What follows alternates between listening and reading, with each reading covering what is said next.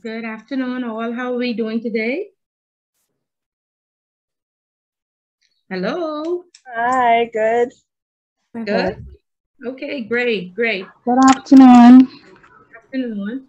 Welcome to Introduction of Anti-Money Laundering and Compliance Systems. My name is Ms. Bullard. Um, Primarily, my background with the Institute, I've been teaching this course for the last 6 years. I also teach customer service and marketing, and I teach supervisory skills. This program is a 3-tier program. This is the beginning. We're here to actually go on a journey. This program was developed to assist persons who want to move on to the international compliance diploma.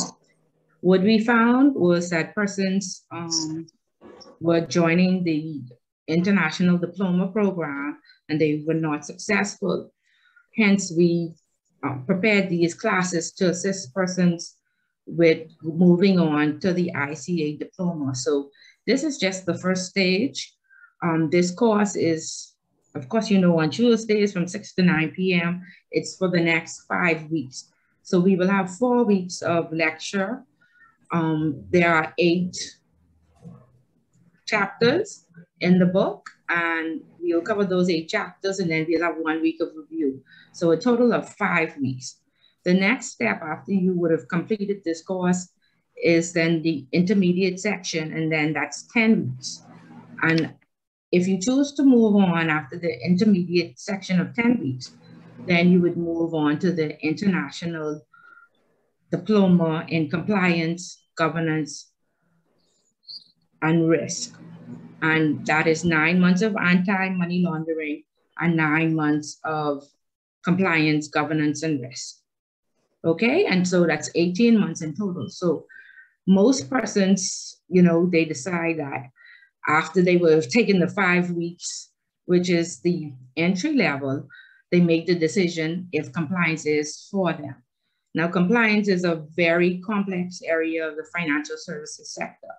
And so many persons, stop at the first level. However, persons also decide that, compliance is for me. I'm here to learn. I do want to go on to the next levels.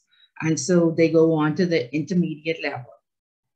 Okay, and then persons also go on, if you are a compliance officer or you work in the compliance department, or if you just feel that compliance is the field that you want to enter, then definitely you go on to the international diploma with governance, risk and compliance and anti-money laundering for the 18 months. So it really depends on you, but we can use this first session to make that determination. Is compliance for me? Do I want to go on to the next level? Do I want to go on this journey with Miss Bullard? So all of, depending on what happened in the next 5 weeks, it will help you make those decisions. Okay, are there any questions so far? Okay, you got to speak back to me so I can know that you're there. I see a Lanika, Latoya, Felicia, and Shamara. Are you there? Yes. Yes. No questions so far. No questions so far. No questions. No questions yet. This class is very interactive, okay? What is required is that you would read the chapters, and the chapters are primarily very small, 2 to 3 pages, and then you come and we have a discussion. So it's a discussion-based class. So after today, all of us are going to be familiar with each other. We're all going to be in a network, and we have to come each week and have a discussion. So if y'all don't talk back to me, Miss Bullard is going to fall asleep, okay? So y'all have to keep me awake. All right, so I need each of you to participate, and just so we would give some persons time. I only see 7 persons here, and I'm expecting about 12. So I know it's very difficult to work and then try and make it to class. So in the interim, we can just introduce ourselves and just say where in the financial sector we are, whether it's at a bank or a number house or a casino or a broker dealer real estate agent, or law firm or accounting firm. So wherever you are in the financial services sector, just introduce yourself, let us know, and then, just tell us something interesting about yourself. And we'll do that just so we can know who we will be liaising with each week. Okay, so I'm just going to go down the list and call names. And so just please introduce yourself. Deandra. Hi, can you hear me? Hi. Yes, ma'am. Okay, my name is Deandra Jimenez. I currently work at Commonwealth Bank. I recently started training in the accounts officer area. So, we deal a lot with opening accounts for customers, wires, things of that nature. I've been with the bank for almost 10 years, but like I said, just started working in the customer service area. I've been back office most of my time at the bank. So I think that this course will help me in my new area, especially dealing with customers, opening accounts and stuff like that. Something interesting about myself. I don't know. I just turned 30 last month. So yeah. Okay, welcome. Welcome. Thank you. And you turned over a new leaf, at 35, Yeah. They say you're in the second half of your life. So you're almost there. Yes. So very good. And we're happy to have you. Yes. Okay, great. Okay, let's see who's next on our list. Lanique. Hi, good night. Good evening, everyone. My name is Lanique Bethel. I work at Commonwealth Bank as well in the accounts department. I actually work with Deandra. Oh, excellent. And I've been in the bank for 9 years, come November. Started out as a teller and then worked various different positions to now land me as an accounts officer. And I've been there for the last 2 years. No, oh wow. I think it's 3 for the last 3 years, almost 3 years. So for me, well, it's same as Deandra, this will assist me in gaining more knowledge, especially when we're dealing with different types of accounts we have to open up and knowing the different procedures, like compliance-wise and all these different risks and stuff like that. So, and I'm eager to go on this journey as well, Ms. Bullard, to go straight to the ICA and pass it on the first go. Excellent, excellent. I'm with you 100%. Yes, ma'am. And something interesting about me, I'm getting married in February. Congratulations. So, thank you. Congratulations. So I plan on wedding too. Okay, so we know you extra busy, right, Lani? And yes, what I tell everybody in my class, because I find out that we have a lot of scholars, we have very intelligent persons that join this class, but they are overwhelmed. They are overwhelmed with kids, with husbands, with wives, and definitely with work, right? And so I always suggest that you speak to your family, especially because, of course, we always have more women than men. And so speak to the husbands and let them know that you're on this journey and ask them for help and support. We have a lot of persons, because we're online, we have the baby sitting on our lap, we cooking, we picking up people, Miss Bullard, I on the way, picking up my child from dance class and they in class, right? And so this is a very complex area of the financial services sector. And if you're not overwhelmed, you can pay attention and retain the information. Okay, yes, so like I said, organize it. It calls for organization and a little bit of help. So speak to your partner and ask him to please support you and please help you, with life. So you can balance both school and work. And I promise you'll find that beneficial. Okay, thank you. Okay, great, very good. Okay, Latoya Cash. Good evening, everybody. You guys can hear me? Yes, ma'am. Okay. My name is Latoya. I currently work at Atos Holdings. That's Wendy's, Bahamas. I'm in the accounts department. I'm actually currently a internal control officer, clerk for all of the Wendy's brands. I've been doing that at ATOS for 3 years. Prior to that, I was at AML, and I've been in that department for 4 years. So, 7 years in total. My area pretty much deals with the day-to-day internal audit of all of the cashiers work. So that's a very tedious process. And I thought that this would give me a little bit more insight on, fraudulent activities, because I come across that a lot. So I'm very interested in learning a lot more into this particular field. And like Lunique and Deandra, I'm trying to go to the final course of it all and be certified. Something interesting about myself, I don't know. I'm a homebody. I have kids. I don't know. Kids. My baby is actually 12. So I don't know. That's pretty much. I'm a boring person.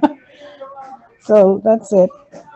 Okay, well, Latoya, thank you for sharing. And don't you stay out of trouble. So it's okay to I be do. boring. You stay out of trouble. So I do. that's a good thing.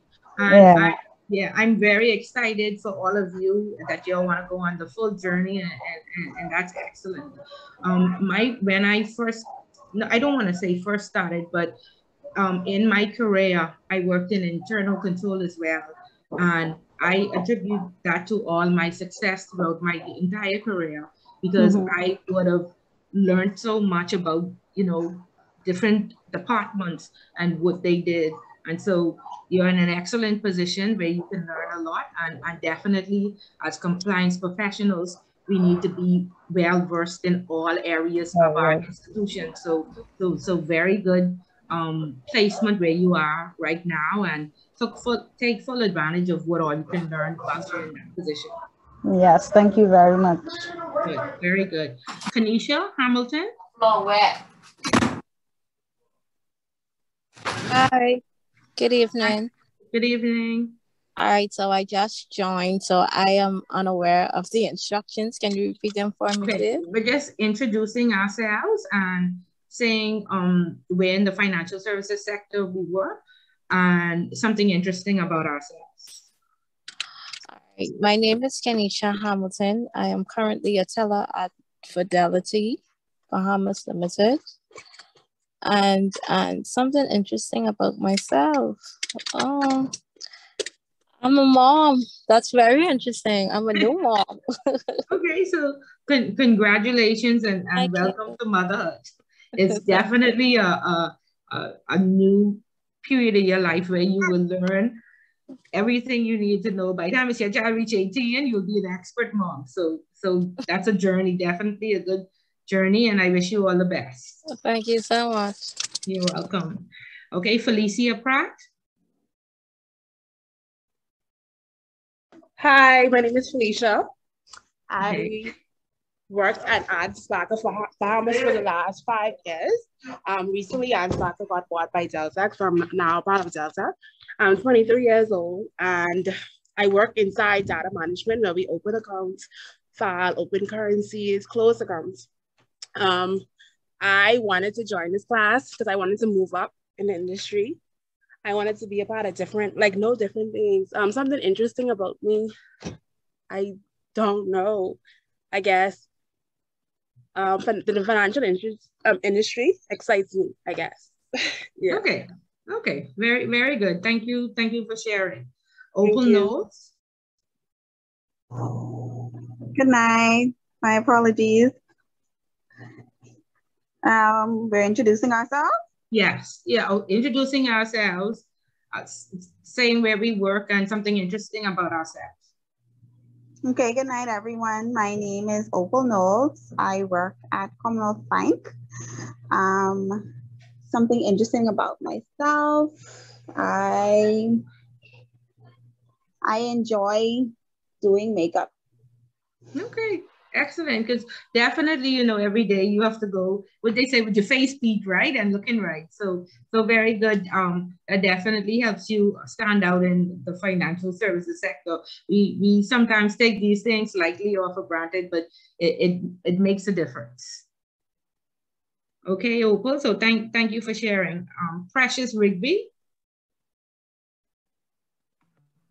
Hi, good evening, everyone. My name is Precious Rick for Sunshine Insurance. Something interesting about myself is I would say that I like to try new things. So I guess joining this course, introducing myself into a different career path.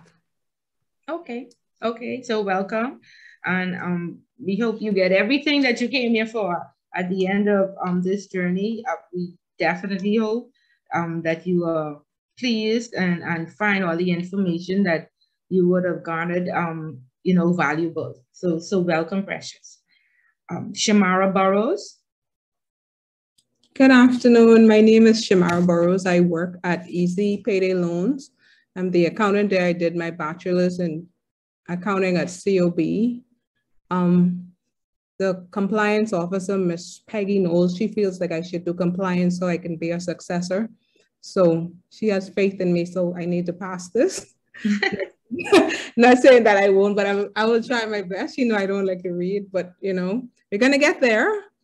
Something interesting about me, I celebrated my 2nd year wedding anniversary yesterday. My birthday is on Thursday and I have a 1-year-old.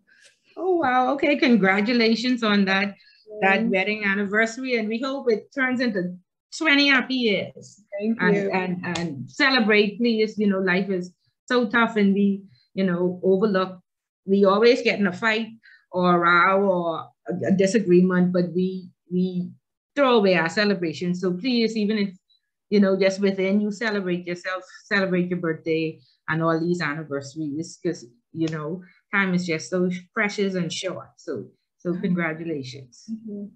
Okay, so good. So we have about 10 persons here. And again, this is being recorded. And so I know, like I said, it's difficult to get from work and fight all that traffic and, you know, try to be settled and tune in. So this is being recorded and you can always listen to it afterwards for any part that you would have missed. Okay, and so I'm going to jump right into it. I imagine all of you would have received an email from me because you're here and you would have received Miguel's email. So we're just gonna go through the instructions for the next 5 weeks just to make sure that we are all on the same page and that we understand. And remember, I have to say this 100 times, this is discussion based, okay? You have to talk back to Miss Bullitt or Miss Bullitt will start snoring in the middle of this class, okay? So make sure that you interact. And like I said, we're all now in this ICA network, okay? And even for the persons who are going to end their journey at the end of the 5 weeks, we still want you in our network. We want to be able to call you up and get good advice, and we want to share good counsel with you. Okay, and so we want you to stay in the network even if you don't go on the full journey with us. Okay, so now I'm going to share my screen so we can look at the instructions for the class and you may ask any questions that you may have. No question is a dumb question. Just raise your hand or say, excuse me, Ms. Bullard, and ask away, okay? Discussion based, okay? So I would have sent the attachment. Let me see if I can make this the screen smaller. Can everybody see my screen? Yes. Okay. Yes. Okay, good. I can see it, but the writing is really small. Okay, so let me try and make it larger. Was that better or no? That probably was worse. Let me see if I can escape. Ms. Bullitt ain't too technically savvy, so I would have sent this to you in an email, so perhaps you can pull it up in the email I sent. Is this better on the screen? Was that better? A little better. Okay, so do you have it in your email? Yes, I do. Yes. Okay, so just pull it up. Just pull it up in your email if you can't see the screen. It's the instruction sheet in the email. So there were 3 attachments in this email, and we'll go through all of them just to make sure that everybody is clear on what needs to be done. Excuse me, Ms. Bullitt. I just joined today, so I didn't get this email. Okay, so Shamara, I just want to shoot it to you quickly. I'll shoot it to you right afterwards. Can you type your email in the chat for me, please? Yes, ma'am. And right after I go through the explanation, I'll send it on. Okay. Okay. Okay. So you would have all received a textbook from the office. Is that correct? Correct. Yeah. Okay. Good. Yeah. So, I didn't get it as yet, so I think I'll get it this week. Okay. Okay. So let me go to I haven't gotten it either. Okay. So make sure you pick it up. The office is normally open from 9 to 5 Monday through Friday, and then till 1 or 2 on Saturday. So you definitely need to pick up your copy of the book. Okay. Okay. So in order to pass this class, you have to have an overall passing grade of 70%. Okay. And what we do is we prepare you to successfully complete this course by offering homework, offering participation, offering networking, and offering you to be able to get into the final exam with 30% before you even take the final exam. So how it's broken up is the final exam is 70% of your grade. Then your homework is 20% and participation is 10%. Okay, and so that means that once you complete your homework, once you participate in class by reading or participating in the discussion, and once you attend a civic organization, you would be able to successfully enter the final exam with 30%. And even if you don't get full grades or full points on your homework, persons normally get into the final exam with 25 or minimum 20 points. Very easy to get. Okay, and so overall, like I said, the passing grade is 70%.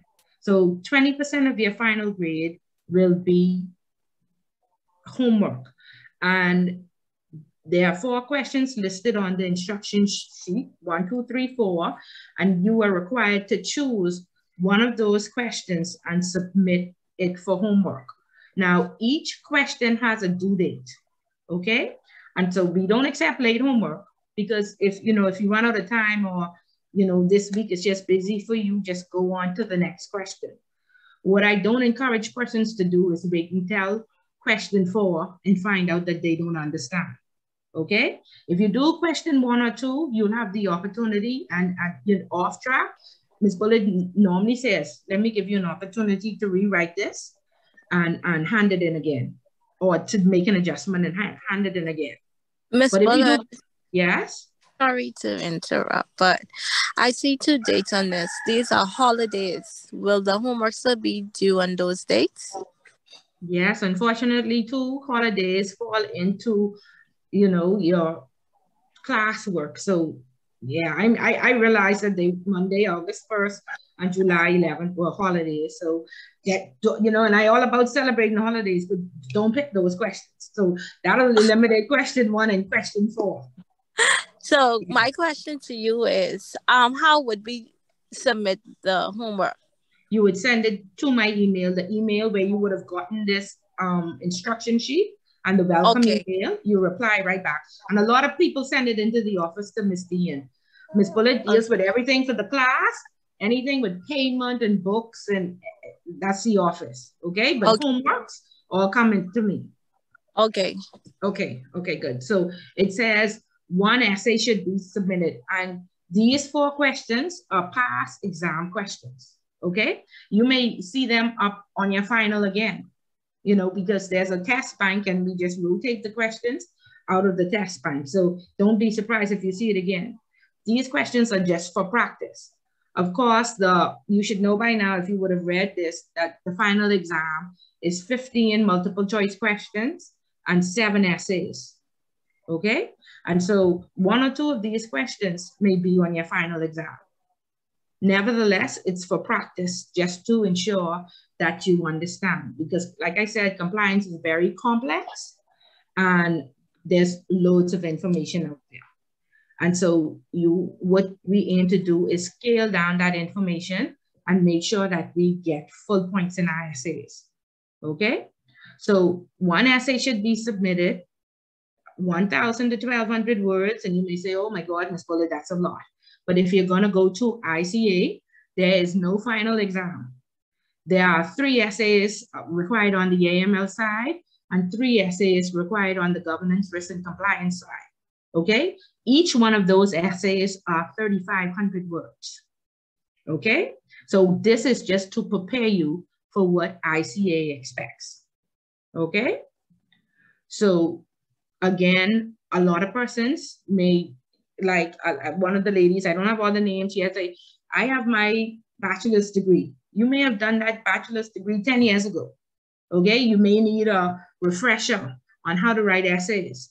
This is not an English class. And so Ms. Bullitt normally gets 1,000 questions on APA, MLA, and referencing and all these things.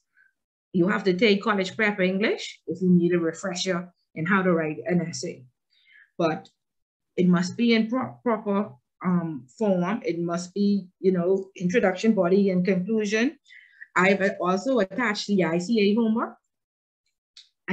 handbook, and it's very lengthy. And we, you know, we don't expect you to read the entire book, but I ask you to go to pages 17 and 19, and I want you to read on how they reference. So let's look for page 17 and 19. And like I said, you can read the entire handbook, but I don't want you to get overwhelmed with reading. But on these pages, it tells you the ICA standard of referencing. And you may say, Ms. Bullitt, why is this important? It's important because in ICA, your papers are marked in London, and persons have failed because they did not reference properly. Okay? So when you're using somebody's work, you have to say, according to the Nassau Guardian, according to the encyclopedia, according to Wikipedia and the date, and you have to cite it properly. We don't want you to copy and paste any information because you don't get any points for that. We don't want you to cite large pieces of law because you don't get any, you know, you could say, according to the Proceeds of Crime Act, Section 5, and that's it. But if you go and copy and paste the whole Section 5 to make up words, you don't get any points, okay? And so ICA has a system. I can't ever pronounce the word of the system, but I think you call it Turton. And what you do is you upload your paper into the system. And that system tells you 5% of your work came from this source, 5% of your work came from another person's paper, 5% of your work came from wherever it came from, okay? And then it gives you a percentage. And if your percentage goes up to 50%, then you fail, and you would have written a 3,500 word paper, and before they even look at it, you fail, okay? So referencing is very important. And so I asked you to read these 2 pages and find out exactly what their standard is, and make sure that you practice from now to reference properly, okay? A lot of persons just jump into the essay. They read another essay somewhere else and they copy and paste, and they just send it into Ms. Bullitt and they fail, okay?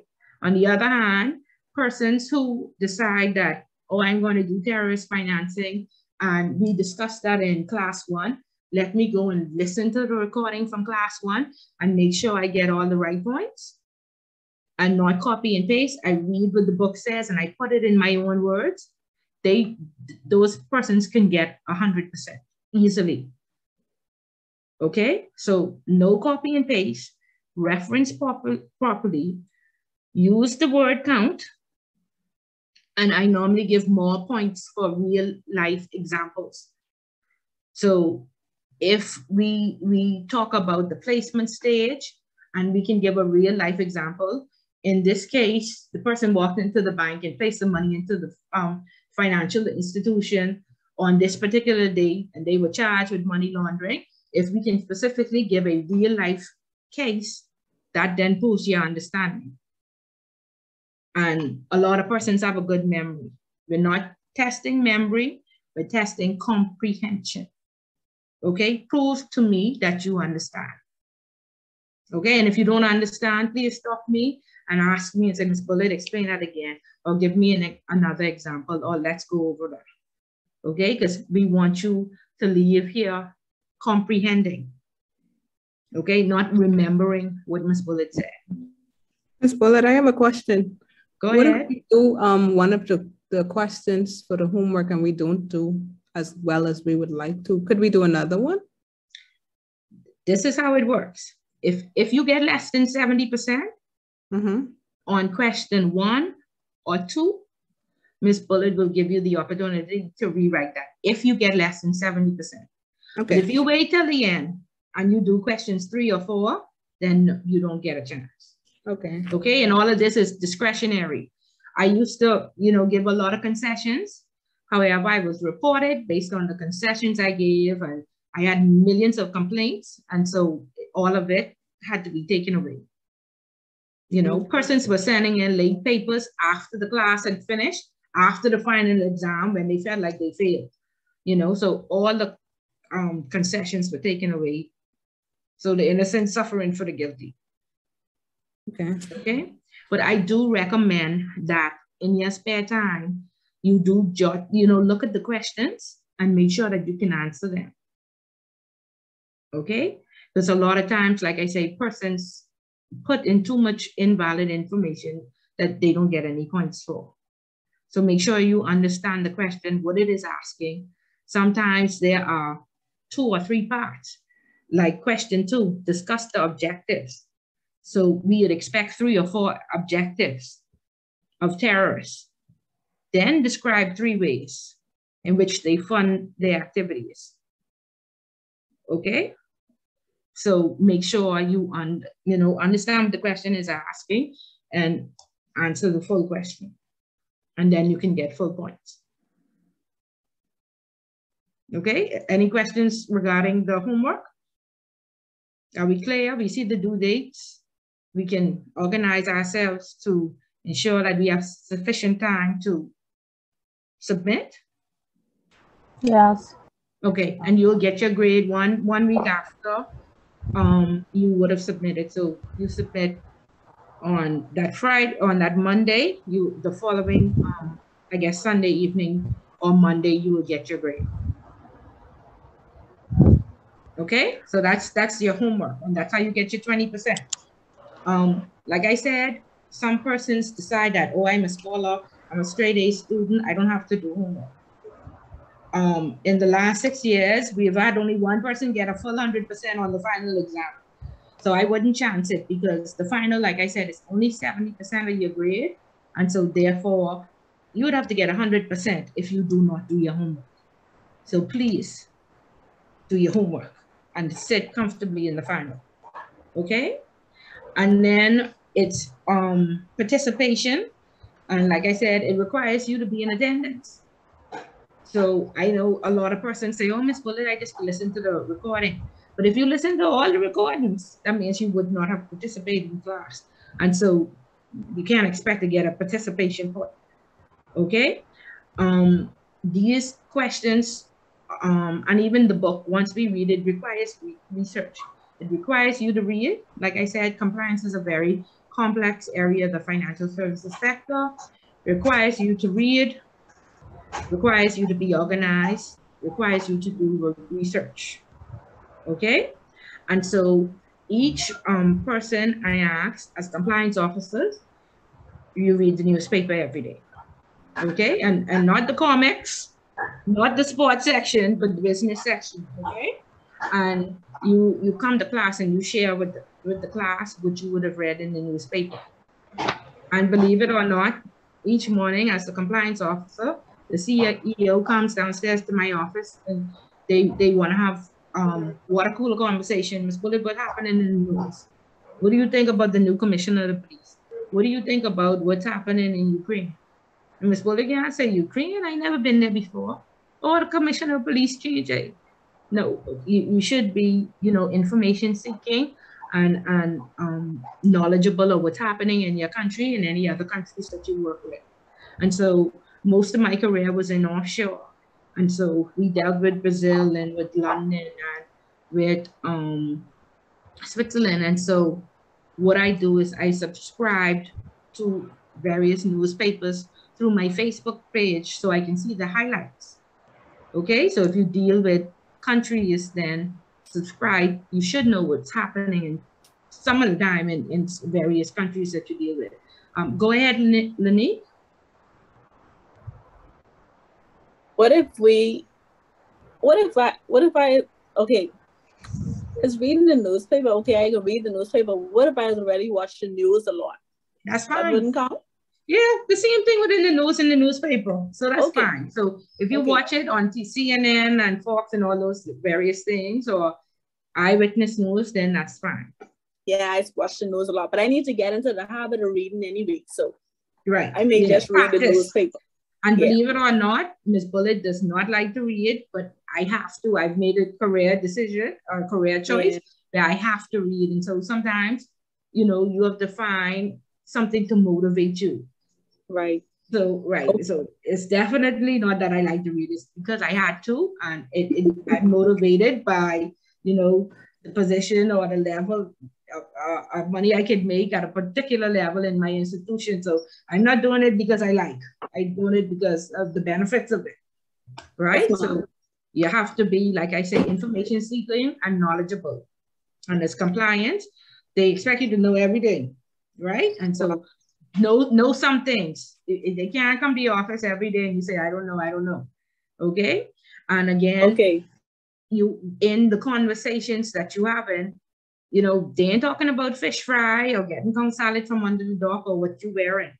You know, they talking about the news, the world, and various stuff like that. Okay? So I ask each of you, wherever you work, subscribe to your regulator. And I'm just going to show you, most of us work in banks. So the Central Bank of the Bahamas is your regulator. They have a very, very informative site. This is their website. They have all sorts of speeches, blogs, videos, all these things you can use in your homework. There are updates every day. They even have something for high school for preparing for BGCSE and what students could do to assist them. At the bottom, you scroll all the way down to the bottom, and there's a enter your email address. And that's where you would enter your email address to subscribe to their publications. Okay, and these are their daily publications. So as my job as a compliance officer, what I have to do is every day, I have to look at these publications. And if there's a publication that's, you know, for the finance department, I send it to the finance department. If it's for a new updated law, I send it to all the departments that it's applicable to. Okay, and I'm duly regulated by both the central bank and the Securities Commission. And so I have to do that for both sides. And, you know, I just did that because I have to advise the board. And what I didn't know is that central bank has this as a requirement for financial institutions. And so the other day I had an audit and the person from central bank said, could you please show me where you've been disseminating information through your institution? And I was like, really? You want to check that? They say, yes. You are the liaison person between the regulator and the institution, and we need to know that you are advising them. I said, well, of course I advise them. And they said, show me proof. And so I had to go through all of my emails and show them where I would have disseminated the information from the regulator throughout my organization, or I would have gotten an audit note. Okay, so as compliance officers, this is one of our functions, disseminating information to the organization. Okay, so please, whomever is your regulator, this is like the central bank website. Like I say, very informative. And if you work in compliance, it's a requirement.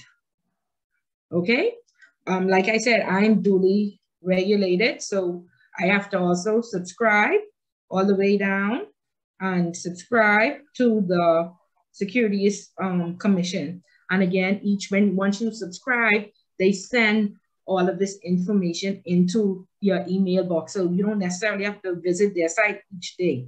And I also teach ICA, and in the ICA book, there was a question: do compliance officers, are they ready for new technology? And there's a lot of artificial intelligence, cryptocurrency, digital assets right now, and compliance officers, they don't know about it. And so you want to ensure that even if you are not regulated by the Securities Commission, they have a fintech hub. And so this fintech hub, if you just go to the Securities Commission and put in fintech hub, it shows you all of the, the contact information, questions and answers about the DARE bill, about crowdfunding and all the new technology, all about artificial intelligence. And so as these new products and services are coming on stream, as compliance officers, we don't want to get left behind.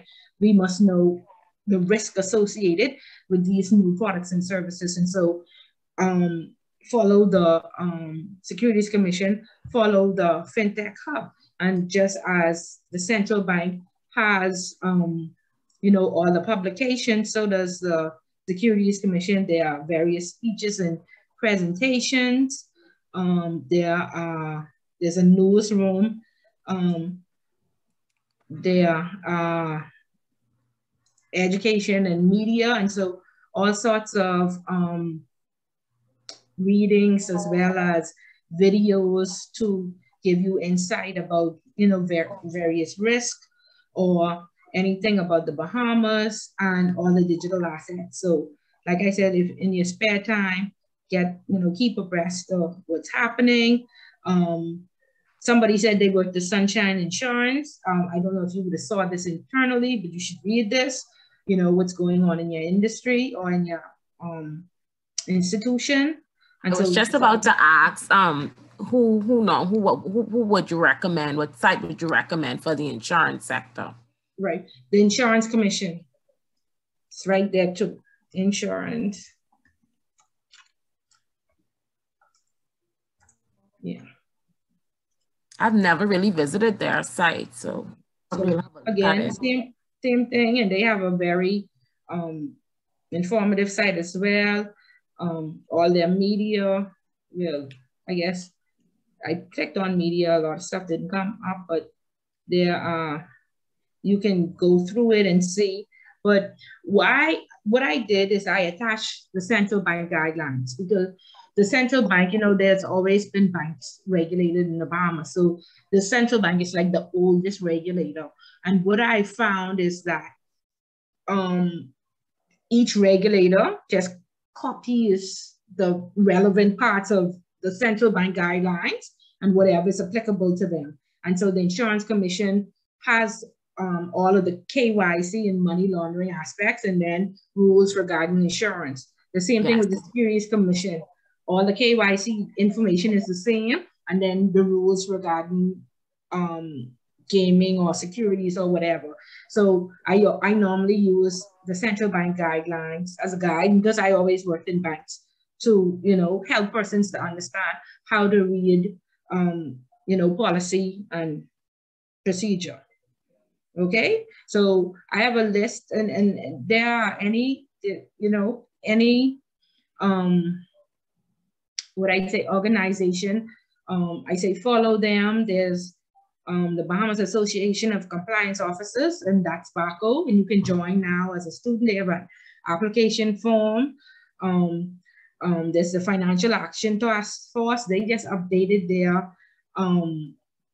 website, as well as the FIU in the Bahamas updated their website. Loads of information and trainings out there. And any other applicable website, there's the Attorney General Office that's developing the compliance department. And so, you can follow them.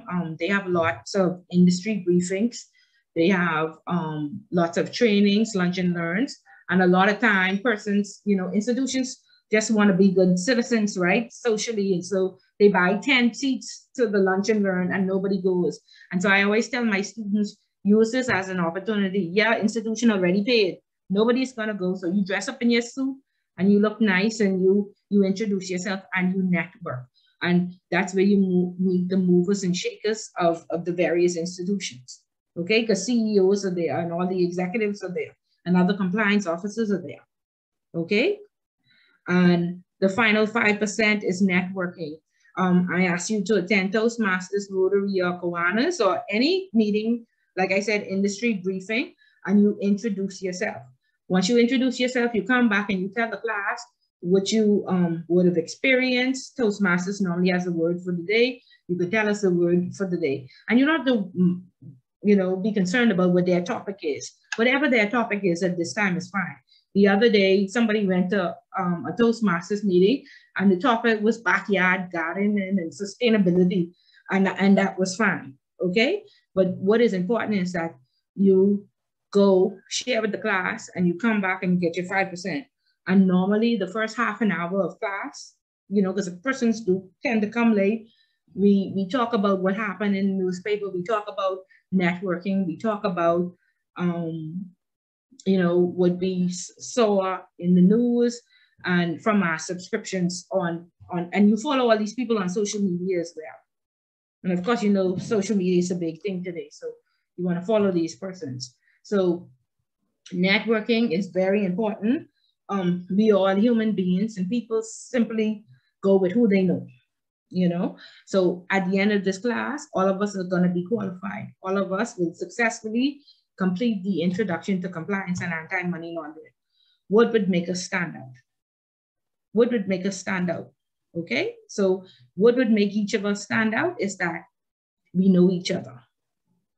I was the first person that read in class and Ms. Bullard remembered me. I saw Ms. Bullard at this conference and now, you know, she at least has a name to the face. Go ahead, Pratt. Hi, okay. It may be a little bit too late for this, right? I'm just saying, like, I did some certificates on like business management, but nothing is in depth, like compliance. You suggest me doing something so complex now, or you suggest I take other courses before I get in depth inside this course? Because this course is really you're not overwhelmed and it's just the yeah. first day, right? Yeah. I know. And I'm not gonna downplay it. It is a lot of work. It is overwhelming, but it's achievable. You know, if you can read and comprehend, you'll be okay. This compliance training is required by all that work in the financial services sector. Where do you work? LSEC Bank and Trust. Okay, so you should be here because this is equivalent to it's not really equivalent, but it's a step above what you learn in your annual training each year. Okay, and this is truly the basis. So if you, or the foundation, I should say, if you work in a financial institution, at minimum, this is the minimum that you should know. Okay, so try it for, you know, this class and next class, and then you make the decision. So call Ms. Dean and just make sure you can get a refund if you need one. But if you work in a financial institution, you could go to jail. So okay. It's best that you learn the basics that you need to be able to survive. Okay, thank you. Okay, you're welcome. Great. Okay, so 5% attend Toastmasters. And again, like I say, the movers and shakers and corporate Bahamas is not out to the dock. They ain't out to fish fry. They ain't taking a picture of their clothes or food that they eat. Okay, they are these institutions brainstorming, getting to know new people, networking, training. Okay, and so to develop yourself corporately, to go on your development journey, I would, you know, suggest that you attend one of these, network, introduce yourself, and get to know the right people. So once you are qualified, I'd be like, oh yeah, I know Pratt, 5% in my class. Oh, she's already qualified. Yes, and she's in the network. Okay. So put yourself out there and network. And even in Canada, you know, because I worked most of my career was with the Royal Bank Trust Company, and in Canada, you know, my colleagues are telling me that the entry level staff are complaining that, you know, they've been a teller for 4 years and there's no moving up, and only the same people move up every time.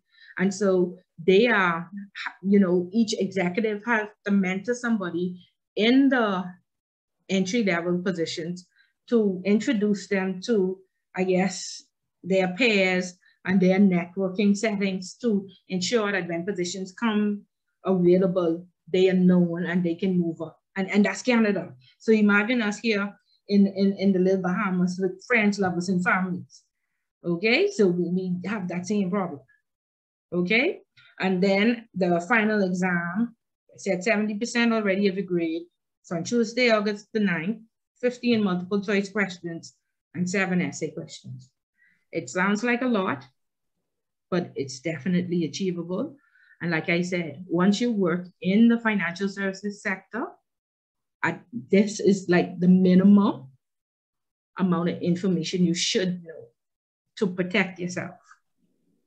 Hi, Then, excuse me. Go ahead. So even me as a new mom, you would recommend that I continue this course? Jamie, there's no good time to do anything in life, because after you raise this child, something else is going to happen.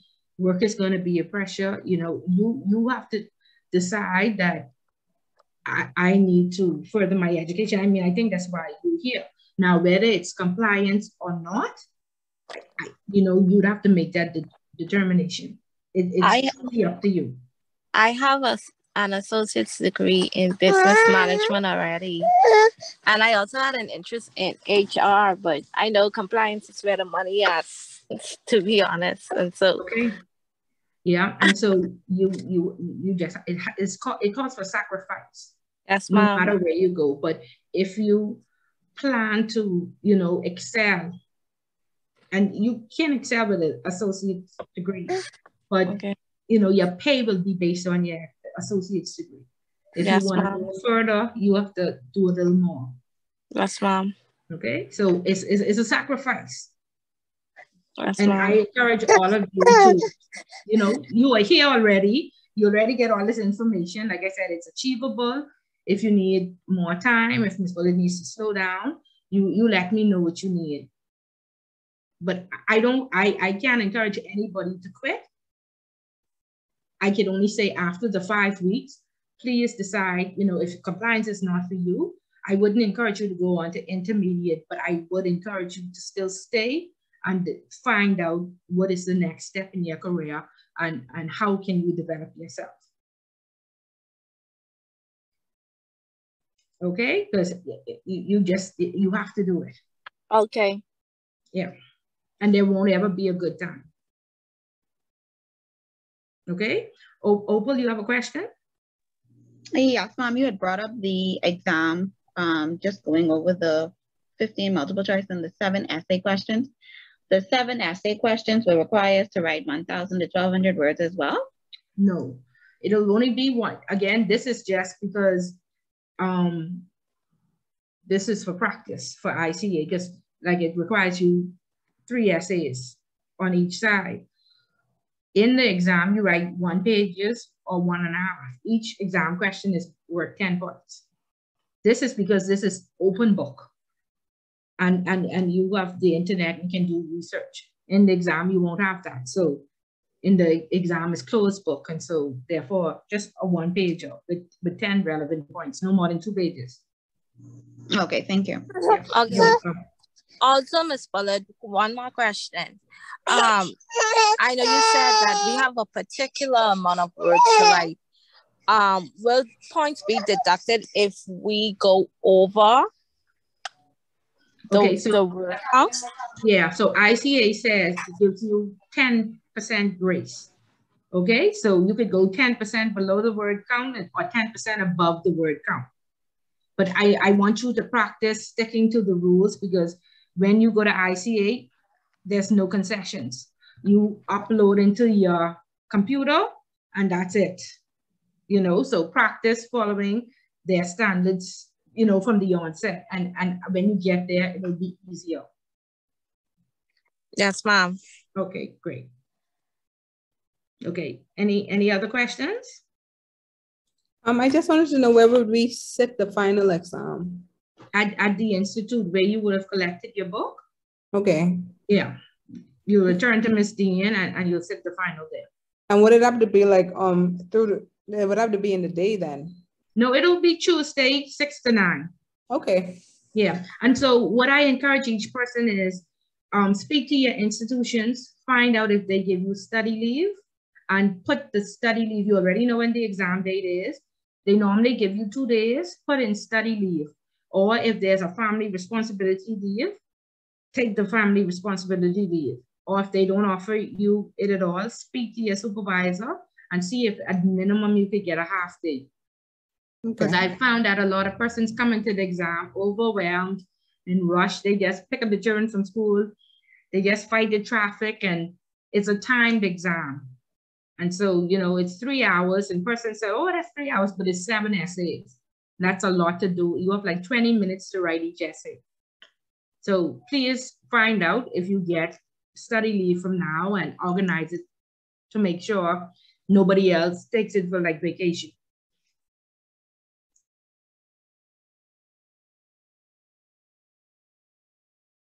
Okay, any questions or concerns? No, ma'am.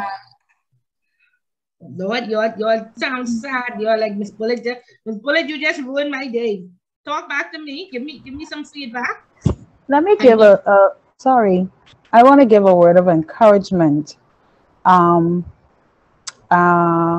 notice that a lot of persons are younger than I am, but to the new mom, can I tell you that I started doing my accounts studies when my second child was months old. And I thought that I was going to fail that class. However, I came out with I think I passed with an 83 or close, something like that. And that was 19 years ago. So you just have to take it one day at a time, and just don't, like Miss Bullet say, don't be overwhelmed. You know what I mean? Just take it one day at a time. And don't beat yourself up too much, but you have to start somewhere. Yeah. Okay, Latoya, thank you so much for that. And you know, let's keep each other encouraged. Normally my classes each day have a WhatsApp group. Now, Miss Bullet was in 50 WhatsApp groups, so I normally don't join the WhatsApp group any longer. But normally there's somebody who already attends Toastmasters or Rotary, and they put information in the group, or they would have studied, they came across a body of work, and they put the information in the group. And it really helps to join forces with somebody, you know, to study together, to keep each other encouraged. Because like I said, life is tough. No matter what you do. And if you want to excel, it's not going to be easy, but it's definitely going to be worth it. Okay, and all of our laws would have changed in 2018, and it's just in the financial services sector, it's too risky to be working without the proper knowledge and the proper education. Okay, it's too risky. We can now go to jail. Before, it used to just be the compliance officer going to jail. Everybody can go to jail. Okay, so we don't want to take it lightly. You have to be able to protect yourself and know what is right from wrong. Okay, so if you're interested in being in the WhatsApp group and you want to network with each other and keep each other encouraged and share information, then just raise your hand, and then we'll have somebody volunteer to be the administrator, and then we'll go from there. So you can just raise your hand if you are interested, and let's see how much chance we get, and then we'll go from there. I don't mind participating in the WhatsApp group. Okay. Okay, good. So we have a few. Does anybody want to be the administrator? Is anybody good at that and wants to be the administrator? I'll do it. Okay. That's Lanique. Okay. Y'all could just, I guess, put your number in the chat. and I'll create the group from there. Okay, excellent. And again, thank you so much, Lanique, for stepping forth and supporting. And again, like I said, it helps. Definitely the people who are on this journey, going all the way to ICA, yeah, stick together and it'll make it so much easier. Okay? Ms. Bullard, Yes. I have one more question. Yes, go ahead. So with the final, we have a few essays to write. I guess we're not expected to cite sources. Is it like knowledge or? Yeah. So again, like we're comprehending, right? And right. So we're checking comprehension. So you would say, according to the Nassau Guardian, or definitely one of the questions that you did for homework, you would have already done in-depth research for your homework. So you would say, use the cases that you use from the homework, you know, to answer that question. And there would be word counts as well? Like no. Remember I said 1 pages, no 1.5 page on the final. Okay. No word, yeah. Okay. It's gonna be cloudy for the next 2 classes. And I promise you, right, it's gonna sink in and you will make the decision whether you wanna go further or not. But definitely, I promise you, just hang in there and you'll find it worthwhile. Because like I said, once you work in the financial services sector, what you learn in this class is the minimum requirement. Okay, so speak to your families, speak to work, just ask, don't be afraid to ask for help. Okay. Okay, all right. Okay, guys, very good. Okay, so we see some numbers coming in, so very good. And just try to support each other, and all that makes it easier. Okay? Okay, so we would be clear on the requirements of the class. Right? And we know that we only need to read those 2 pages on how to reference. Now we can talk about the central bank guidelines. And so let me just give you a overview of compliance and where it started. Back in 2000, I don't know if any of you remember, some of you might never even been born in 2000, but back in 2000, the Bahamas was blacklisted by an international regulator called the Financial Action Task Force. And what the Financial Action Task Force did was create international laws that they wanted countries to implement into their country to help fight money laundering and terrorism financing, and then proliferation, which is now against the weapons of mass destruction and what have you, right? And so what they did is they joined forces with the OECD, the IMF, and all these Basel Committee, different regulators, and they said, if countries do not implement these into laws, we will say they're non-cooperative and we will blacklist them, okay?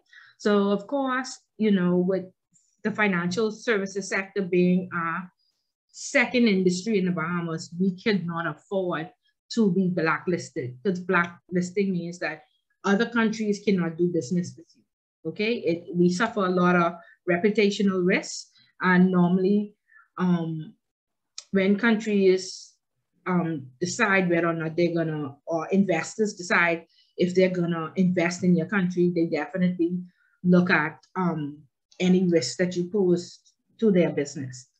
Okay, so being blacklisted, we suffered a lot of reputational risk, so it's not good to the country. However, regulation is very expensive. Okay, hiring a compliance department is very expensive. Like I said, compliance is a very complex area of the bank or the financial institution. You have to ensure that the whole institution is compliant, right? So you have to know or have a good relationship with the credit officer, with the finance officer, with HR, to ensure that they are doing what they ought to do or they are following the laws. Okay, so in 2000, we were blacklisted. The FATF came out with 40 recommendations. And let me just show you, as you get to intermediate, then you'll go more in depth with the 40 recommendations. But just to give you a visual in case you've never seen the 40 recommendations before, I'll pull it up so we'll understand what they were asking, what the ask was of the country. Like I said, put these recommendations in place. So these are the 40 recommendations. And so anytime you look at a body of information or a writing, look at the date, because this has been revised a few times. And so if you look at the old version, you'll end up quoting the wrong recommendation. And normally when you go to Google and you're doing research, the old version comes up first. So always look to make sure that you're using the most current version, because as laws change, these recommendations change as well. So these are what the 40 recommendations look like. And always go to the table of contents, because like I said, I think this is about 200 pages. You don't need to be overwhelmed reading 200 pages. We just looking for money laundering and confiscation. So you go right there and you read those, or on preventative measures or customer due diligence. Okay, and so these are the numbers, and as you can see, these are the old numbers. So recommendation 2 used to be recommendation 31, but now it's recommendation 2. And so that's the importance of ensuring that you check the date, because I had persons write a 3,500-word page on the wrong essay, on the wrong recommendation. So always check the date.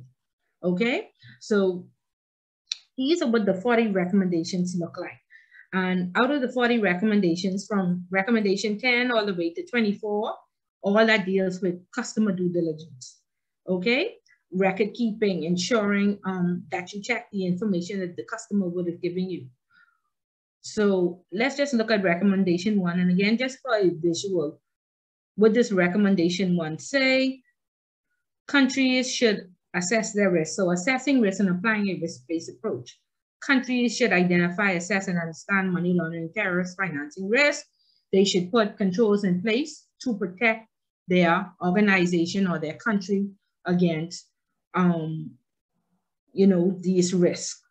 Okay, and so to make sure that no terrorist or no money launderer could infiltrate their system. Okay, so they came up with these 40 things that the Bahamas should do. But in order to put these recommendations in place, or when we put these recommendations in place, it made our financial services sector less attractive to the outside world. Because of course we know prior to this, we were seen as a tax haven. And what a tax haven is that in America and Canada, they require between 10 and 35% taxes out of your salary each month. Even though they already taken social service and other taxes, they also take income tax. And so therefore, persons decide that even though I'm American, I'm gonna put my money in a tax jurisdiction or a tax haven. And so therefore, these laws prevented us from being a tax haven. These laws say that even if I'm an American or I'm from Switzerland, the Bahamas must then tell America and must tell Switzerland that their citizen has this money here and still pay their 30% tax. Okay? And so once we put that into law, of course, many persons close out their accounts because they said, what's the use being in the Bahamas if I still have to pay the tax to the country? I might as well keep that tax in my country, or I might as well keep my money in my own country. And so therefore, a lot of businesses, a lot of banks closed down. A lot of financial institutions could simply not survive because they lost a lot of customers when we updated our laws. So even though we were blacklisted, the Bahamas put in a shell of legislation that really couldn't hold any ground in court. Therefore, even though we lost some, we didn't lose the majority of banks. However, the FATF came back and they saw that, hey, there are still some loopholes in the system. They are still more competitive than other nations. And so we are going to blacklist them again. And so over the years, we've been blacklisted a few times. However, like I said, the Bahamas had to take a staggered approach, or it would just simply wipe out the financial services sector because laws are expensive to implement them. You had to, you had to hire a top tier person to be the compliance officer. You have to pay for training every year. You need systems to support, this compliance department.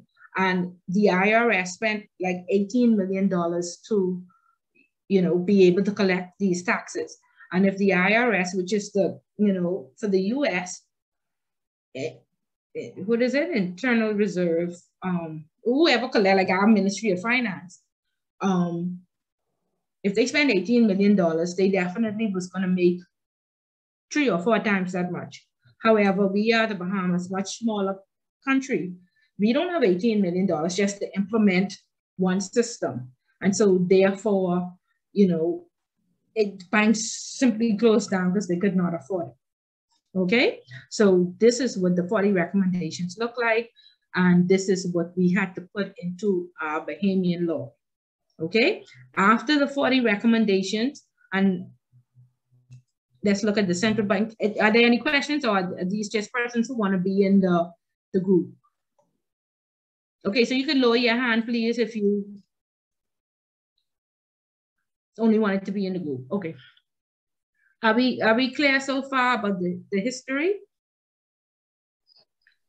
Yes, ma'am. Okay. All right. I just want you all to stop me if it's not getting clear. And so therefore, like I said, we put a shell of the law in place, with hopes that we could get like these international regulators off our backs and that they would leave us alone for a while, which they did. However, over the years, they, blacklisted us here and there, and we, changed a little thing to satisfy them. But in 2017, they did a full mutual evaluation report where they checked every single recommendation to make sure that we had implemented. And so what we did in, can you all still see the screen? Oh, ma'am. No? Okay. Thank you. Okay, so with these 40 recommendations, what we did was create, and let me just show you these laws they're not the laws, these laws in regards to anti-money laundering and terrorist financing, because we didn't want to seem as we were a non-cooperative jurisdiction in the fight against money laundering. Okay, so these laws were created. However, like I said, just the shell, and because we didn't want to wipe out the industry, and we, given persons time to adapt, because if you've been open for 30 years and now all these new laws come in place, a lot of institutions didn't simply believe that they really had to put all these laws in place. They really had to make all these changes, that there would be somebody checking to make sure that they were compliant. Okay, and so after that big report in 2018, they really slammed us hard and they said, listen, it's been 18 years. We give you all to put these laws in place. They now need to be enforced. And so this is why I'm saying this is the minimum amount of information you should know if you work in the financial services sector. Because in 2018, the central bank then created an analytics department. The Securities Commission created one, and each regulator did create an analytics department so they could have a hands-on approach with each bank. And so gone are the days where, you get a little slap on the wrist, like central bank had written me up in 2008, and then I didn't even see them for another 6 years. So of course, Ms. Bullitt was overwhelmed and overworked with other work. So I was even checking for central bank, and I know they wasn't coming back. However, most recently, after 2018, when they asked me for some information, they called me the next day and said, Ms. Bullitt, the information. I was like, what y'all doing? Y'all don't call me. But they now have an officer attached to each financial institution who they call every day, they check every day, they enforce, okay? And they have no choice, or the Bahamas itself will be blacklisted, okay? And so that's how compliance was born. And so now we have full compliance departments. No financial institution can get a business license without an MLRO on staff. And that's a money laundering reporting officer. Okay. And so most recently, accounting firms, law firms, broker dealers are now regulated by the Compliance Commission, not broker dealers, sorry, accounting firms, law firms, and real estate agents.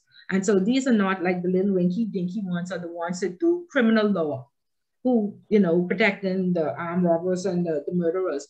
But the large Higgs and Johnsons, the KPMGs, the Deloitte and Touche, the Mario Carey, because they have financial services licenses and they offer account openings to, or they manage account openings for their clients. And so therefore they are now regulated. And so in 2019, they could not get their licenses renewed if they did not have a full compliance department and an MLRO on staff. Okay, and the MLRO is a regulated function. And what that means is that you can put an ad in the paper, you can say, oh, Ms. Bullitt, I'm going to interview you and we have successfully chosen you. However, you have to apply for to the regulator and ask the regulator's approval to hire Ms. Bullitt as the MLRO. So you have to send your resume, you have to send 2 bank references, 2 character references, your passport, what have you. You have to send a private number outside of the bank that they can call you on, and a private email outside of the bank that they can call you on. You also have to send directions to your home, okay? And they do a full background check on you. And there have been many people that have not been approved. So they want to make sure that you have enough experience and enough educational background in order for you to become the MLRO. There are 3 regulated functions in each financial institution. A senior official 1, who is normally the CEO, senior official 2, who is normally the CFO or the HR person, and then there's the MLRO. And we are all here today because, like I said, this is a minimum requirement for anybody that works in the financial services sector, or we hope to one day become money laundering reporting officers. Okay, now once the regulator would have approved you, then you register with the financial action, the financial intelligence unit, and they receive suspicious transactions for investigation. Okay, so is that clear? Any questions or feedback about the history? I'm good. You good? Okay, Jamie, you still have your hand raised. Do you want to ask a question?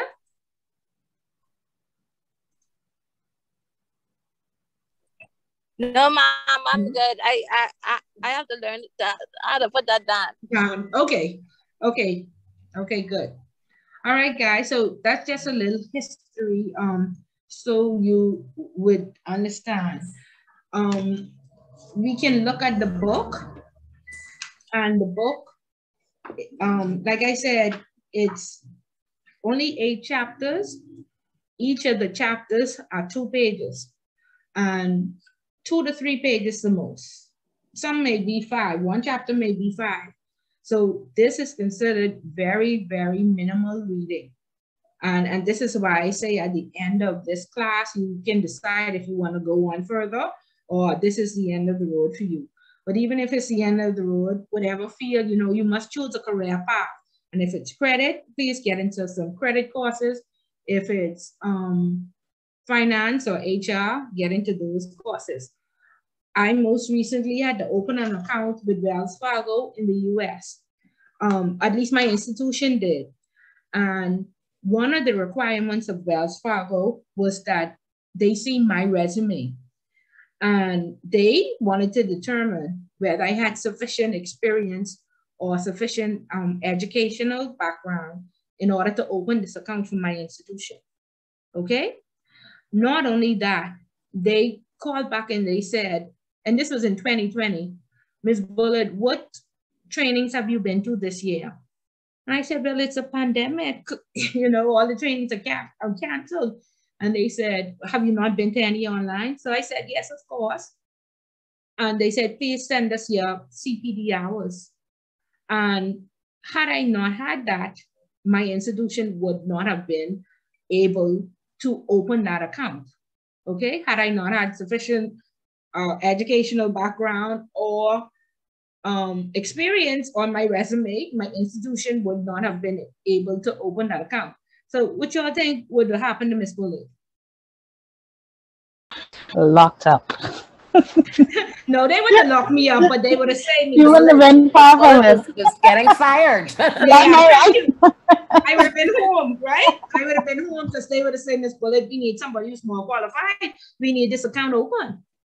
Okay, so don't get caught in that position where they ask you for your credentials and the company suffers because you're not fully qualified. You know, and that's another reason why yes, go ahead. Oh, sorry. Like, okay, with your position, does your company give you like certain, I guess, things that you have to attend, or you do them on your own?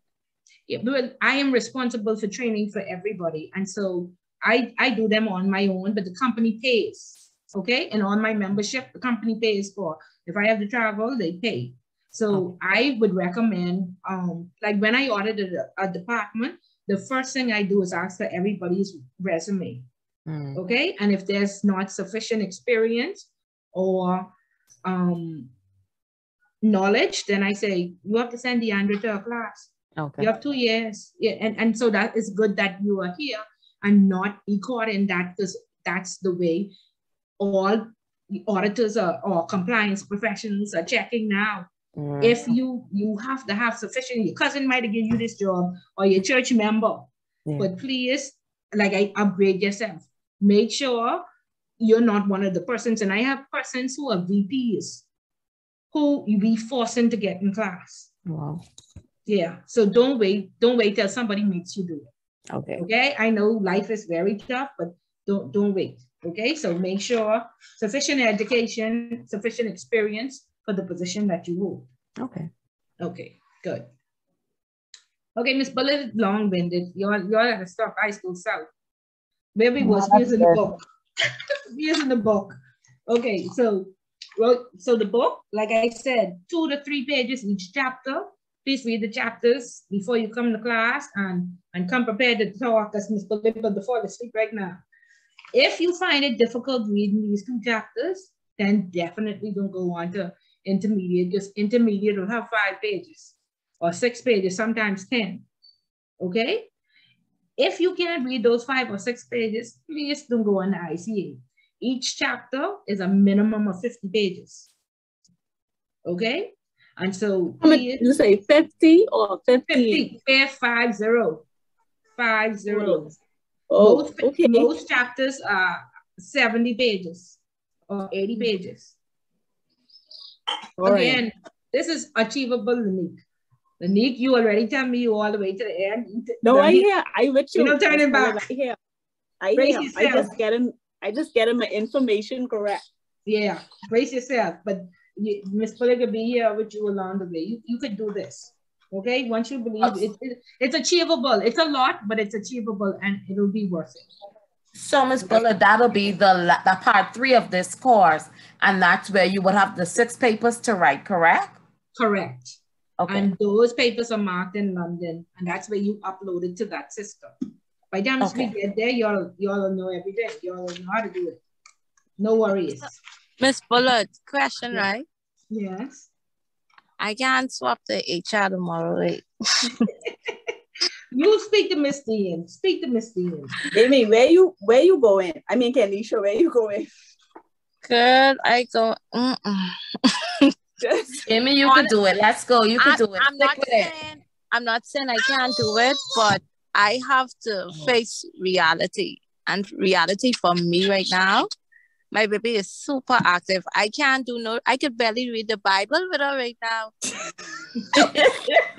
Okay, and so, you don't have anybody to keep a one to be. Yes. Actually, she goes to my sister during the day, but I don't want to put that extra load on her. Like, it's complicated. I rather go to HR. Well, okay. Well, Okay, but Kenisha, even if you go to, Jamie, even if you go to HR, you still need somebody to keep her doing class, even if you go to HR. Would HR be on during Zoom too? Yeah.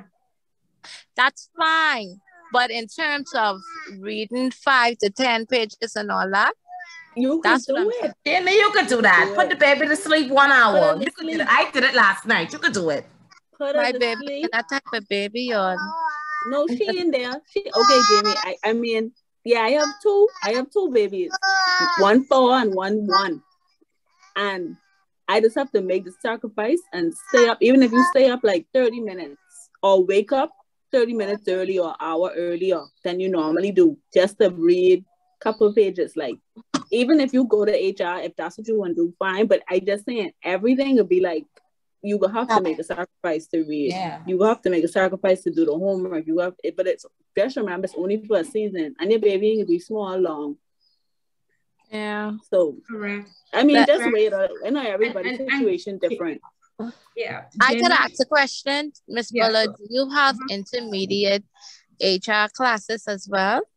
No, I'm not certain how HR runs, but I don't think it's in levels like this. Yeah, because when I looked at the schedule and I saw that you offer just an intro to HR, but I don't see an intermediate and anything. Yeah, but I know there are other levels. I'm not certain if the institute offers that. Okay. But I didn't speak to Miss Dan. You could I didn't charge my card, so but then you better stay. Hey, stick it out. Stick it out. Yeah, stick it out. I promise you, this 5 weeks could blow over. Like it's just never happened. Before you blink, it'll be. And once you see us go to chapter 1 and 2, it's manageable. I'm sorry that I scared you all right up front, but you could do this. It's definitely achievable. Just trust me. Okay. And let me tell you, Miss Bullet, I truly understand what you're going through, because I've had 2 jobs my entire life, and I raised 5 kids. Okay. I had 5 babies. Okay. I had 2 by birth and 3 adopted. Right. And I knew that if I wanted to go anywhere in life, I had to work, and I had to push, and I had to go to school. Okay. And that's what I did. And all of my babies are grown now. And I thank God. If you don't do it now, it gets harder as you get older. Okay. And it gets harder as the children get older. So unless you wait till the next 20 years, you just have to make a sacrifice. You can do it. Miss Bullet did it. And like I say, I got a niece. My niece was 14 years old. I used to pay her $5. And on a payday, I would take her to McDonald's and this stuff like that. And, that's what helped me when I had to pay attention in class. Okay, so like I said, the children are a lot. And then even after that, you will still need a break just for you to unwind and digest and to feel good. Okay, but you can do it. There's no easy way. Even if you go to HR will not be easier.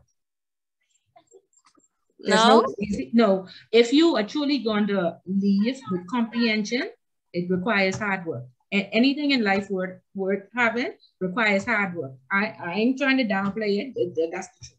There's no easy way. Okay, well, I'm gonna need the group's help. I'm telling y'all, I can need y'all help. Y'all, please help me. That's what we here. That's what we here for. I can't even That's front. the first step. That's what the WhatsApp group for. We got you. Yeah. That's your first step. Yeah. I can do the group in class, and I just don't want to do it during class. Right. And so you'll be fine.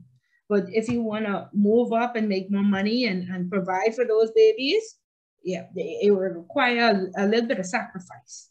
That's fine. And get some, like I said, get some help. Get a niece or a nephew or somebody. And my life always started at 9 p.m. So I would go to school, or I would, cook and do everything, feed the children, bathe them. And at 8 o'clock, I turned off all my lights. And a lot of nights I fell asleep too. and didn't wake back up till 12 or sometimes till morning. But on the nights I didn't fall asleep, at 9 p.m., I was able to do work that I brought home, or, you know, do stuff for me, prepare for the next day, or what have you. So between 9 and 11 was my time to regroup, to feel good, to relax, or to prepare for the next day. But you can't do it whilst the baby's up. So like I say, 8 o'clock, you turn off all them lights. Eventually, that'll become their bedtime. It's whatever you practice, you become. The thing is, I put her to bed at 8 or 9, and then she gets up at 3. Gets up dancing and clapping because she. So right. that hasn't been working for me, because now she goes to bed early. She gets up at 3, and then she doesn't. Yeah, that same energy you wear in my background. Yeah, that's how she wakes up at 3 and stays that way until it's time for me to get ready for work, and then she falls back to sleep. Okay. Remember when you were 16, you couldn't drive a car, right? But you really wanted to drive, and so you might have been like Miss Bullet and steal the car. Every time you get in it with your cousin, she asks them to let you drive. You start reversing out, volunteering to reverse out the yard, right? That's wrong. And then eventually, sorry? That happened from I was 13, 14. Oh, okay. And now you are an expert driver, right? Yes, ma'am. 30 plus years. Right. So whatever you practice, you become. Okay? And so it's just about practice. Okay. It's about not giving up, and eventually she will get it and you will get it. So think about driving. I want to learn to drive because I got to hit the clubs. I got to pick up my friends. I got to go to the mall. You have to have that same mindset. I can keep practicing driving until I get it. Yes, ma'am. Yeah. So you'll get it. Okay, good. Girls, we got help each other, and we can be fine. Okay, and this is why it's important to y'all remember me, please. We will. This is why it's important to network and have like-minded people around you. And I always tell persons that the same 5 people that you hang out with on the weekends, for 3 weekends, you party hard. 1 weekend, you brainstorm, you rejuvenate yourself, you think about what you could do for your country, think about what you could do for charity, think about the next business move. I always tell persons, young persons particularly, you need 5 revenue streams. Okay? 5 revenue streams. 5 ways to make money. Okay, and as we go to the course, I'll give you a little bit more information. So get your support group together, and it may just be somebody to encourage you and to show you that you can do this with all the things going on in your life, that anything you've set as a dream, or in fact, you write as a vision.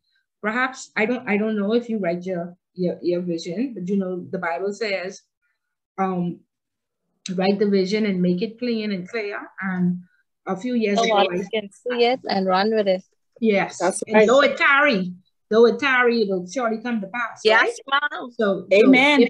If you wrote your vision in January, and all of you, please pull it out and you put this on your vision, and listen to me. Each year, when November, December come, if I haven't achieved something, I get this burning sensation and I get right to it. It might not happen the first year, but it will happen. So write it down. Put it somewhere that you could see. And all of that makes a difference for any goal that you may have. I promise you it works. Okay? So, okay, good, very good. Okay, guys, so like I said about the book, just 8 chapters. At the back of the book, you will see a little bit of thickness, and what that represents, you will see some colored paper, and it says case 1, case 2, case 3, and this is just different pieces that we pulled from the internet, and so that's how we had to put it in the book. And so in your spare time, you look at the various cases, and we are going to discuss 1 or 2 of them in class, but they are just readings to give you insight, to give you awareness. Another thing outside of awareness, or just reading, because reading does become monotonous and it could put you straight to sleep. There is a movie on Netflix called Dirty Money. It's a series, and there's a section, or Miss Bullet ain't really savvy. So y'all, if y'all don't understand what I mean, just tell me. But you know, y'all can put it in the young people terms for me. There is a series called Dirty Money, and it's the series on HSBC and the Mexican drug lords. I want y'all to take some time and watch it. And when y'all watch it, y'all let me know and we'll discuss it in class. And again, it's just awareness training, okay? Because there's a lot of things that we're just simply not aware of. And all of this helps us to protect ourselves, okay? So Netflix, Dirty Money, HSBC, and Mexican drug lords. And you put that in Google or on your Netflix and it should come up, okay? What is it? HSBC? Yeah, HSBC. Hong Kong, Shanghai Bank, I think is his name. I get my Chinese has come up when I say it. HSBC, very large bank all around the world. And the Mexican drug lords. Okay. Awareness. I promise you, it's interesting. And there are a lot of cases on there. There's one with Donald Trump. There's one with, oh Lord, what's the name? Volkswagen, and they defrauded the world. And so all of these things gives you awareness, okay? So you can watch that and let me know, and we'll discuss it hopefully by the second or the third class. Okay, so let's look at chapter 1. And I'll just give you an overview of money laundering and what it is, okay? And so the book says money laundering is a process where criminals, if they are successful, they conceal the ownership of property from their criminal acts. Okay, there are 3 stages of money laundering. There's placement, where cash is derived from criminal activity and infused into the financial system. There's layering, usually involves a complex system of transactions designed to hide the source of wealth and ownership of the funds. And then there's integration, the stage at which the laundered funds are reintroduced into the legitimate economy, appearing as to have originated from a legitimate source. Okay, and so let me try to put that in layman's terms for you so you can have a better view. Ms. Bullard started my primarily 16 years was at Royal Bank of Canada. I started on the retail side. Then I ended up as the manager of business support for the trust company. Then I went on into compliance at another institution. And so at Finkel Robinson Road in Key West Street, they recently considered the ghetto branch, right? Just because of our location. And of course, like every other bank or financial institution, right outside our branch, we had a car wash guy called Yadi. Okay, most of y'all have a car wash guy outside of your institution. Y'all don't know his name. He has some alias, right? So Yadi used to come in and clean all our cars, and every week we used to be proud of him, and he was, you know, make a lot of money. I think I was the telesupervisor at that time. So Yadi came and said, Miss Bullard, you know, man, I make $200 you know, last week. And I was like, okay, Yadi, what you do with your money? And he said, well, you know, I got to give my baby mother something. I got to give my mother something. And, you know, I got to love myself. And so I said, okay, Yadi, that's fine. But I want to encourage you to save. So he said, okay, Miss Bullard, what I need to do? I said, man, come in and open up. One of the ladies to open up an account. So we was happy. We opened this account for Yadi. He said he could deposit $50 a week. So that was going on for about 2 or 3 years. And we made sure that, you know, every payday, Yadi cleaned our car and he could make that extra money. And everything was going well until one day, Yadi came in and he went to Lanique. Can you tell Lanique, I want to deposit $10,000, right? And so Lanique come to my office and say, now, Miss Bullard, why Yadi to this counter with $10,000? Where you think Yadi get this from? And so Lanique was like, Miss Bullard, you have to deal with this because I don't know what to say. So Lanique, tell me what are your thoughts? We opened this account. He created a profile. We verified that, hey, this is how much money he makes every week, but now he has his $10,000. What happened? Well, where does money come from? The name Yadi must say probably is in the ASOA. Okay, very good. Because of course, we don't want to automatically assume the worst. We want to assume the best is our client who we verify, who we have a long-standing relationship with. So we want to assume the best. Okay, so probably in an ASU. Okay, and so what should we do? And anybody can chime in and help Lenita. What should we? Lenita, you're a teller now, right? No, ma'am. I'm an officer. Yes, ma'am. Okay. Any tellers? No tellers? Okay, so help us. Help. Me, I'm a teller. Okay, go ahead, Jamie. What should we do? What should be our next steps?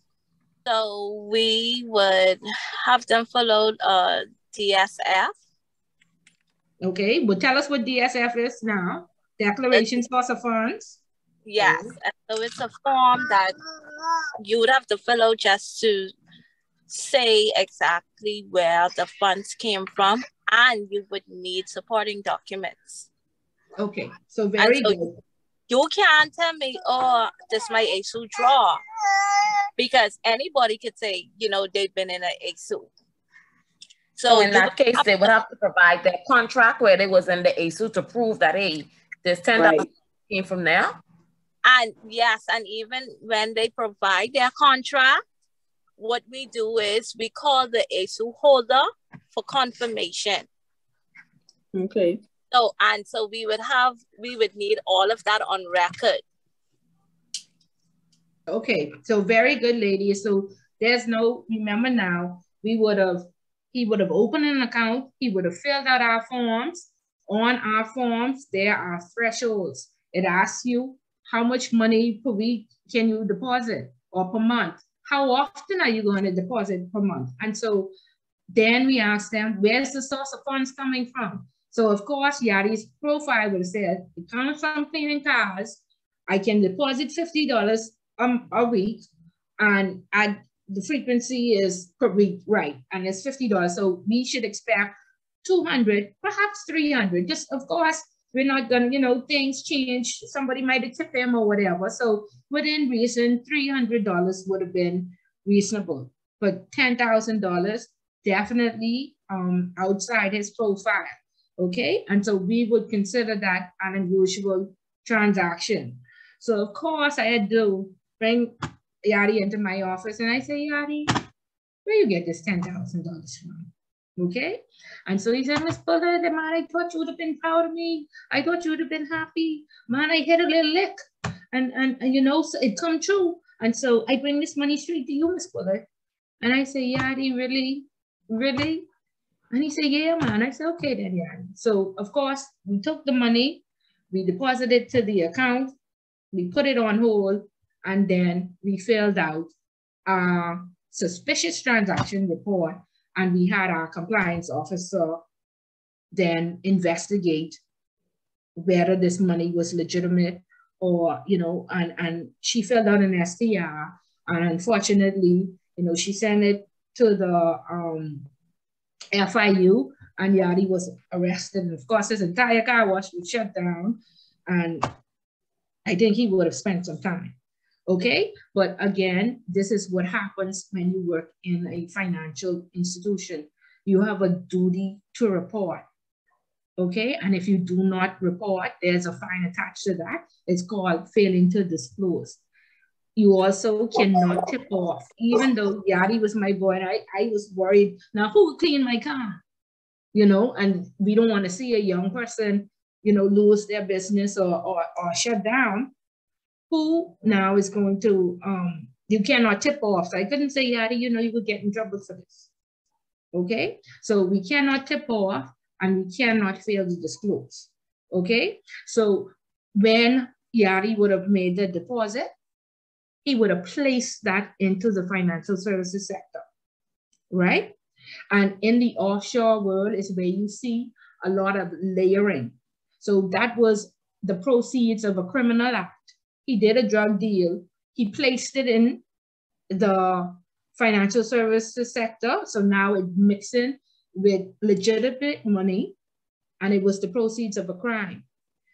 In the offshore world, you will see that they transfer from A account to B account, to they buy a car, they send some money to Switzerland, they pay somebody's salary. So there's a layer created trying to diminish the audit trail, trying to say, you know, or to link it back to who the real owner was. Because out of that $10,000, apparently Yachty was only really supposed to get 500, but they do the drug deal. They made the 10,000, and really he wanted Yachty to deposit it to his account, then to transfer on to, you know, this drug dealer, and Yachty would then keep $500. Okay, and so that would be considered layering when you do the multiple transfers to diminish the audit trail. And then integration. The money is already in the financial system. It's already been placed. You want to buy a car. So this money now goes to Auto Mall. Auto Mall then receives it as a legitimate deposit, and now they go and pay their staff with it. Or you pay your children's school fees for it. Okay, and so that's how the illegal money or the criminal funds are then integrated back into the community. Okay, and so that's placement, layering, and integration. Okay, and so question 1 for homework asks you to describe money laundering in the placement stage. Okay, and so you would say what placement is, and then you would use a real life scenario. A lot of persons create scenario, but there are real life cases. You go on the internet and you do research, okay? And you add that to your essay, and that's how you get full points, okay? So that's the stages of money laundering, and they compare it to like a washing machine, that the money is washed and that it's clean before it's infused back in the financial services sector. Okay, are we clear with money laundering? Do we have any questions? Do we understand the 3 stages? I have a question, please, Ms. Bullitt. Yes, go ahead. So what happens to the funds, like how you were giving us the Yachty story, right? What happens to the funds after he makes the deposit? Because you know that it's illegal funds. Right, and so what we do is we put it on hold. And of course, the next day now, he comes back and he says, I want to transfer this money. And so we can't tip him off. And so what we do is we, on the back of each of our signature cards, and this is at Royal Bank, and it's in the terms and agreements at any other institution, it tells you that the bank has a right to hold those funds for 3 days. In the offshore world, our contract says for 30 days, okay? So you would need to know the terms and conditions of your institution so you can give the customer a reasonable excuse. Today, what we are saying is, all compliance have it on hold, or compliance checking it. That's tipping off, okay? So we have to move away from that terminology to even suggest that something is wrong, okay? So whatever your policy is within your institution, this is what you should say. It should never be compliance checking it, or they, you know, you should never tip off that company. I mean, that company or that person, right? Because again, there's a fine and you can go to jail for tipping off as well. So what I do in the offshore world, once I would have filed an STR, I call the FIU and I let them know that the customer is in the bank and they want to make withdrawal. What should I do? And they normally say, well, how much is it? I say, well, he deposited 10,000, he want 500. They say, okay, give him the 500. But they don't want the majority of the funds to go out whilst they're investigating. If he say, give me 9,000, they would say, no, you have to tell him the bank system down or something like that, right? Okay. So you speak to your money laundering reporting officer, they decide, and that's what their job is, to investigate, to liaise with the FIU, to come up with these solutions. But it should never be, and all of us do it. or compliance have it on hold, or I don't know, I have to ask compliance. No, you have to find correct terminology or what the policy is within your institution to defray the customer. Or you just simply, because I used to say, let them read the back of the signature card where it says the bank had the right to hold it for 3 days. And that's what you tell them. And if they start to carry on, then you call the manager, and the manager has to, you know, calm them down. Okay, so find out what the policy is in your institution, but you cannot tip off. Okay. Can I add to that too, Ms. Fuller? Yes, go ahead. So even as a teller, let's say someone's limit is 5,000 per month. Like this is what they agreed that they won't go over for that month, right? Mm-hmm. If they come and they let's say they make a deposit on the 1st of this month, 1,500. Then they come back 2 days later, another 1,500. Then another 1,500, and that. So when it comes when they bring that final deposit that would take them over the 5,000, like Miss Bullet was saying, you can't tip off. So in a scenario like that, you still have to because you check in their history while they're giving you that money. And once they place some money in your hand, you cannot give them that back and say, well, oh, this could take you over your limit, do not deposit that, or you understand? Or, sir, ma'am, you would need supporting documents if I take this money from you. We're not allowed to say that. You have to take that money and then you give them the form. And like that. Right. So if you tell them, or you know this could take you over your limit, that's tipping off as well. Correct. Curtsy, Jamie, we need you in this class. We need you. Okay, so very good. And what you described, Jamie, with the 3 deposits of 1,500 is called smurfing. And smurfing started when there were thresholds in place, because the law used to say if they deposit over 5,000, question them. So they brought 4,099, and then they increased 10,000. So they brought 9,099. Then they increased it to 15,000. They bought 14,099. Okay, so they would not be questioned, and that's why they moved away from that rules-based approach to a risk-based approach.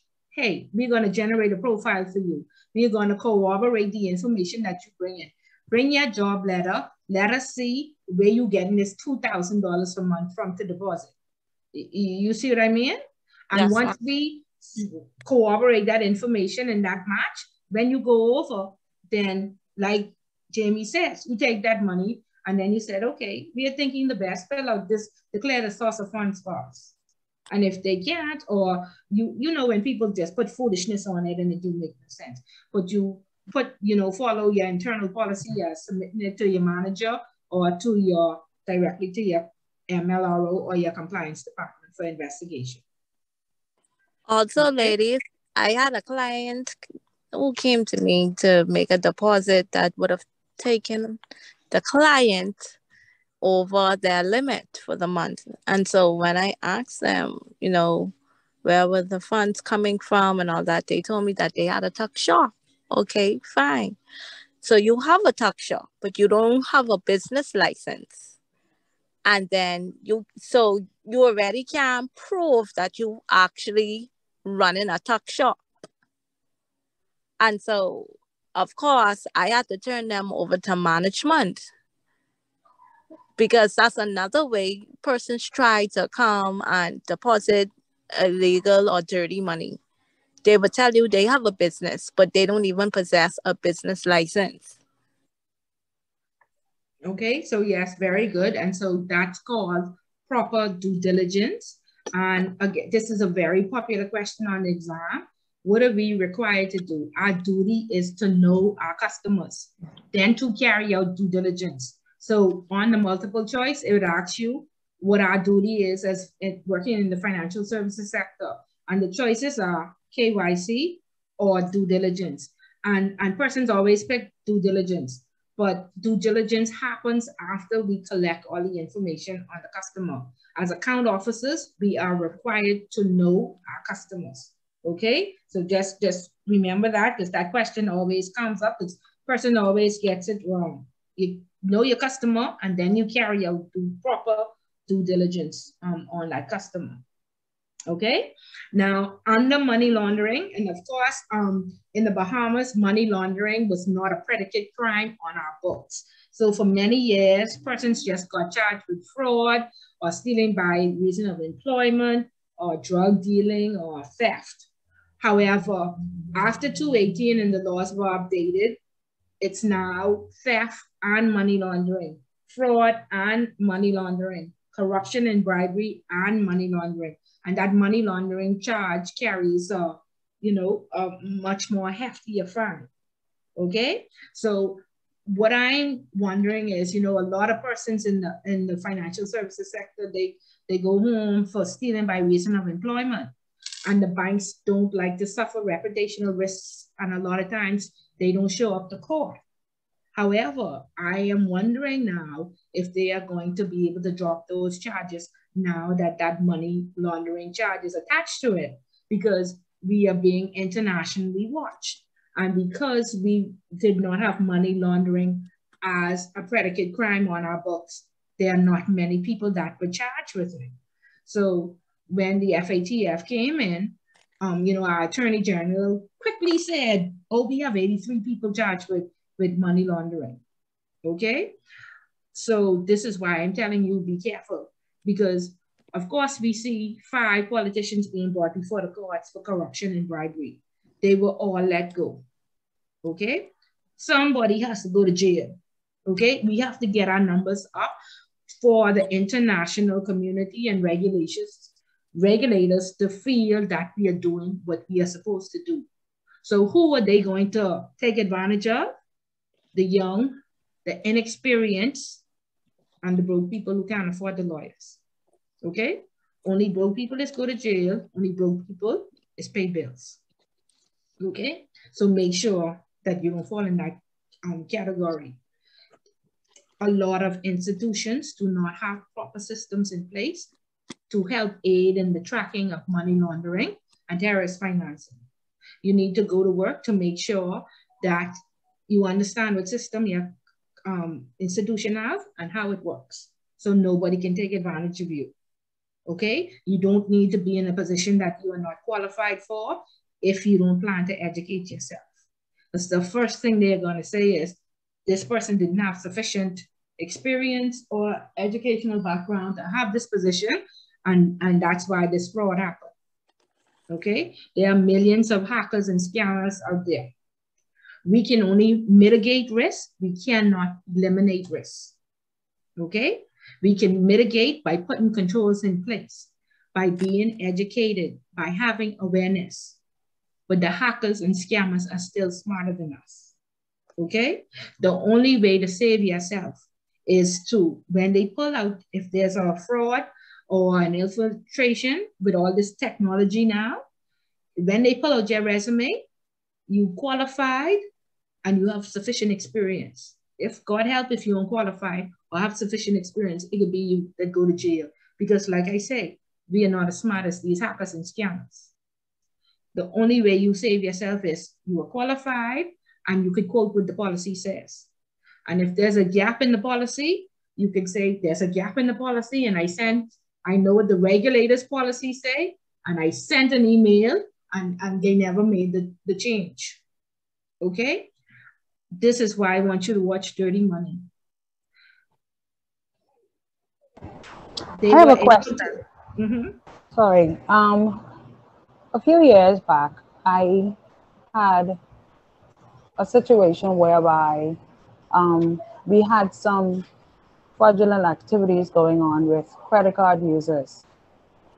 But because we're not in the financial system, and this is when I was at AML, because we're not in the financial system, how does that work now that I was able to identify these activities based on lack of supporting documents or the volume of the same type of items that were purchased? How does that work, like in that type of industry or in a Wendy's type of industry? Okay, let me just give you an example of, and I hope this answers your question. There was a fraudster that infiltrated Atlantis front desk.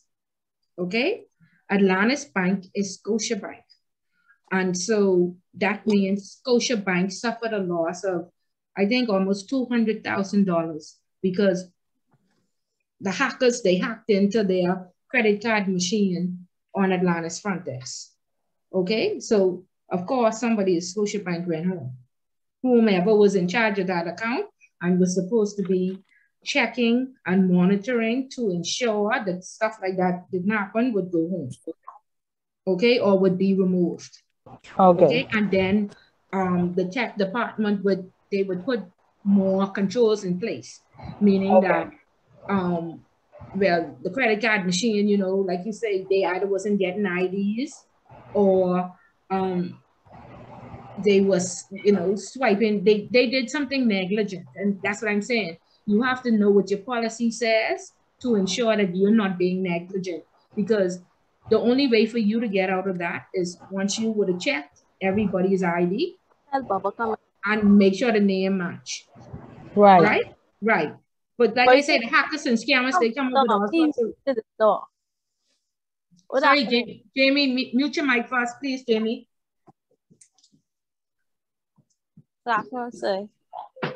Jamie. Yeah, sorry, Latoya, does that explain it? Yes. I just wondered, you know, based on that side of it. Right. And so each company has to, you know what I mean, make an alert. Like Atlantis had to make an alert to the bank that something was happening, but they didn't know. Or the officer had to say, I see all these charges coming in, and we had at least 10 persons to call and say that fraud happened over their account. Luckily for Visa and MasterCard, they normally give you an insurance. If fraud happens and nobody was negligent, then you get your money back. But that fraud happened, and it was the account officer that was negligent. And so Scotiabank paid those fines and paid those people back. Okay, so of course they let that person go. Okay. So you want to make sure that your staff understands they have to check the name, they have to record the ID, because people, like I say, the hackers and scammers are smart. They know how to beat the system. If you don't know the policy, they say, Latoya, why did you pick this up? Right. But those ones were really smart because they had matching identifications as well. Okay, so they were doing everything online. Right. So there's nothing, they smarter than us. Yeah. The way for you to protect yourself is to know what your policy says and make sure you followed your procedure. But see, what happens to us is we never know what our policies say. We never know what the procedures say, and we have been in school for the last 10 years. Right. Yeah. So when something happens, the first thing they do is pull out your resume to see if you qualify to be in that position. Okay. And then they interview you to make sure you know what you're doing. Right. You see what I mean? Because they always think that it's internal. So that's why I'm saying educate yourself and protect yourself to make sure that if you are infiltrated, that you don't get the blame. Agreed. Yeah. Okay, good. Right. So 21 crimes under money laundering, fraud, theft, counterfeiting, drug dealing, tax evasion, smuggling. All those fall under money laundering. So if you do any of those, you get that theft charge and the money laundering charge. Okay, and it's an offense under a couple of those laws, under proceeds of crime, under the FTRA, all of the money laundering laws, most of them fall under. And that's another very popular essay on the final exam. It normally asks you to describe 5 of these crimes or 5 ways to illegally obtain money. And so you would go through drug dealing and corruption and counterfeiting, and you would give what counterfeiting is, a definition, and then a very popular example that people use with the counterfeiting. They say George Floyd, and they just give an overview of the case where he went into a store. It was presumed he had a counterfeit $20. The store manager called the police, and unfortunately, he lost his life. Okay, and so you write those 5 crimes. You give an overview of 2 or 3 of them, and you get full points. Okay, so very, very easy to get full points on that question. Okay, any questions? We understand the cycle, we understand the washing of the money, integration, we understand the crimes. Is that clear? Any questions? I'm good. Good? Okay. Okay. That's chapter 1. That's money laundering. That's the easy part. That's the easy part. That's chapter 1. Okay. Ms. Bullard, question. Yes. How do I access this Zoom call after we're done to watch a recording? Okay, so in the invite, Miguel would have put in instructions how to go on. I think it's biff.edu, and then to select the date and time of the class, and you should be able to access it. He normally takes him 2 days to download it and get it up on the site.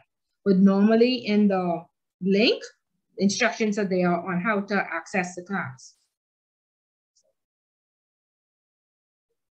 Okay?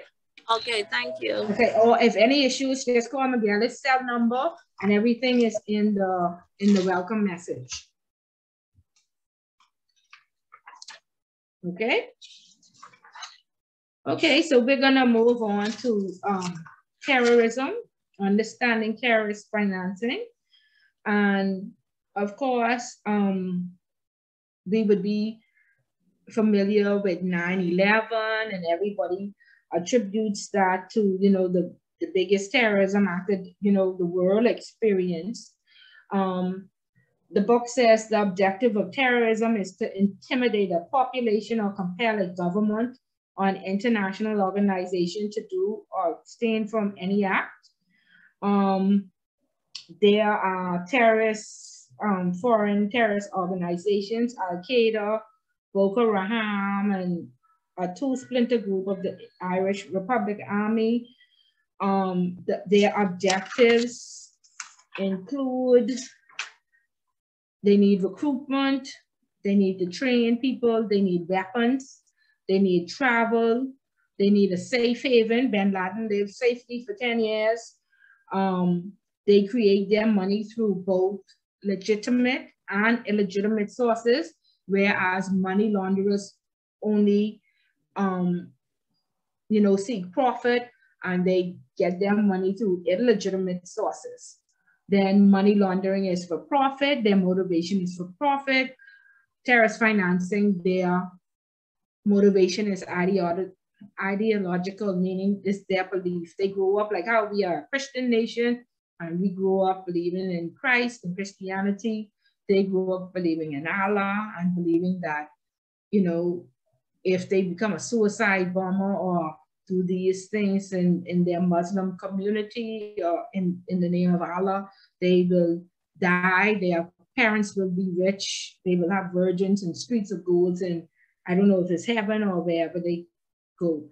So it's a belief. So that's why it's hard for so many of them to, walk away from it.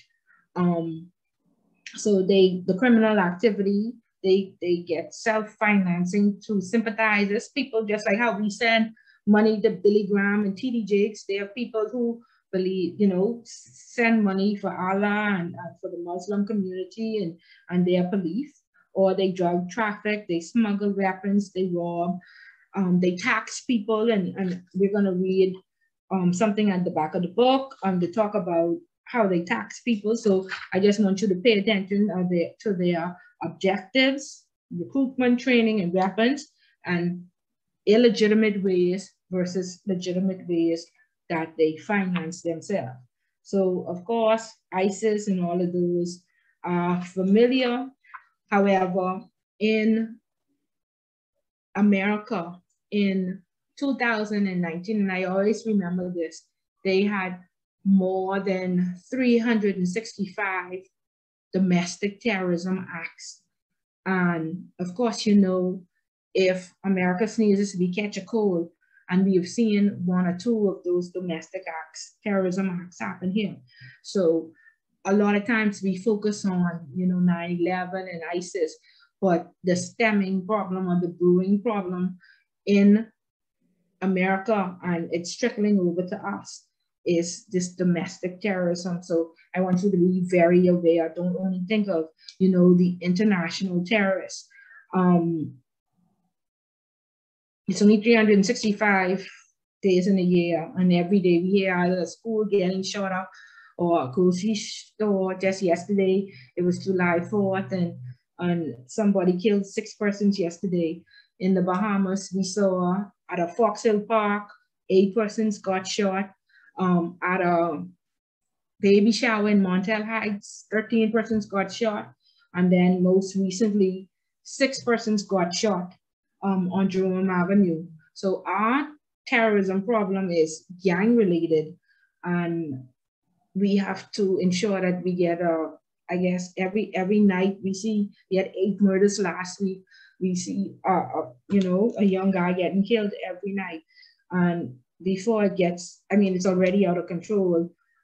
You know, we have a new commissioner of police coming in today, and I really hope that, you know, they could put you know, something, they could get this under control before it complete. I mean, it's already out of control, but they can get some control on it, okay? In 2001, you know, compliance was just 1 year old. All these rules and regulations and these laws had just come out, and there was September 11. And of course, we should all know, I don't know if there's anybody who don't know about September 11, but, you know, the planes went into the World Trade Center and lots of people died.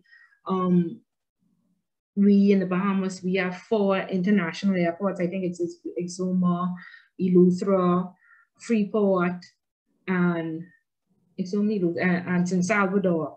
And so in Freeport, you know, 2 terrorists had landed in Freeport.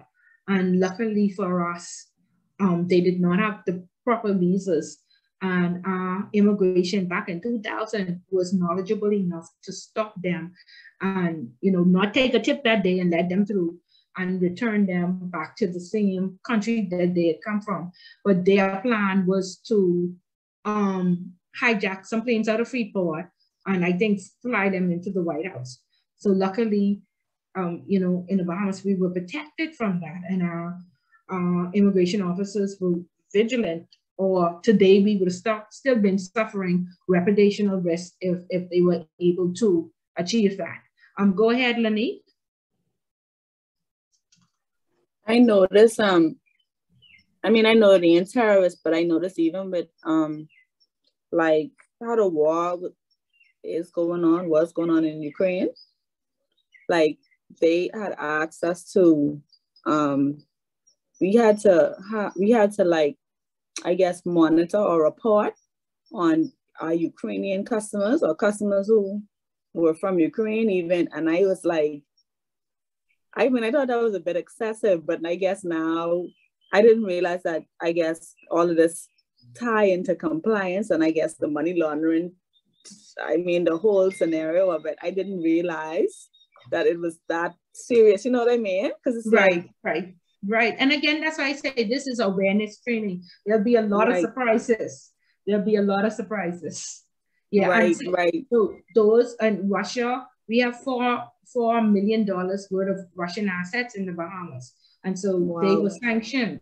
And when you get to intermediate, you will learn more about sanctions and the importance of them. Okay. So that's why they was asking about those customers. Okay, because I found that why y'all think these 2 guys in the, I mean, you know, doing something you'll be very surprised. Where from Ukraine, buy your money all the way in the Bahamas. Think about it. That's true, but I mean, it only came up because they've been our customers for a while, but it's just, we had to like search them up because they were from Ukraine. And I was like, wow, that's crazy. Yeah, and the thing about it, Ukraine was a blocked country for many, many years because Putin had appointed, you know, it used to be the USSR, the United Russian Soviet Union, and they broke off, gave Ukraine independence, but he put like his boy in charge of Ukraine, and his boy was, you know, sending him all the money, you know, from Ukraine, because Ukraine have the largest corn source in the world. And so the people realized that all the money was coming out of Ukraine into, you know, all the natural resources was going into Putin, into Russia. And so they voted him out. And so then they got an, you know, upstanding prime minister or president, whatever they have. And now he stopped all of this, all the funds going from Ukraine to Russia, because that was like, the Queen gave us independence from 1973, but all our money still going to the Queen rather than to our country. And so when he stopped that, Putin got out of control, and hence now he wants to take ownership of the country now that it has oil and gas and, you know, natural resources and corn, and the largest producer of corn in the world. And so now it's just about the money, and he gave them independence. He can't just take them back because now they're doing good. You know, so yeah. And so that's why you see countries around the world. You see Barbados, they became a republic because they don't want the Queen to come and talk, but all Barbados making all this money, and we even had talks of becoming a republic now. So there's no repercussion, or nobody think that we make $1 billion, it belongs to them, or they should get something. Yeah. So, yeah. Okay, good. So again, on page 23, it talks about what I said earlier about the motivation versus terrorist, the motivation for money laundering. And again, this is a very popular question on the exam, to compare and contrast terrorist financing and money laundering. You see the motivation for money laundering is profit seeking, for terrorist financing is ideological.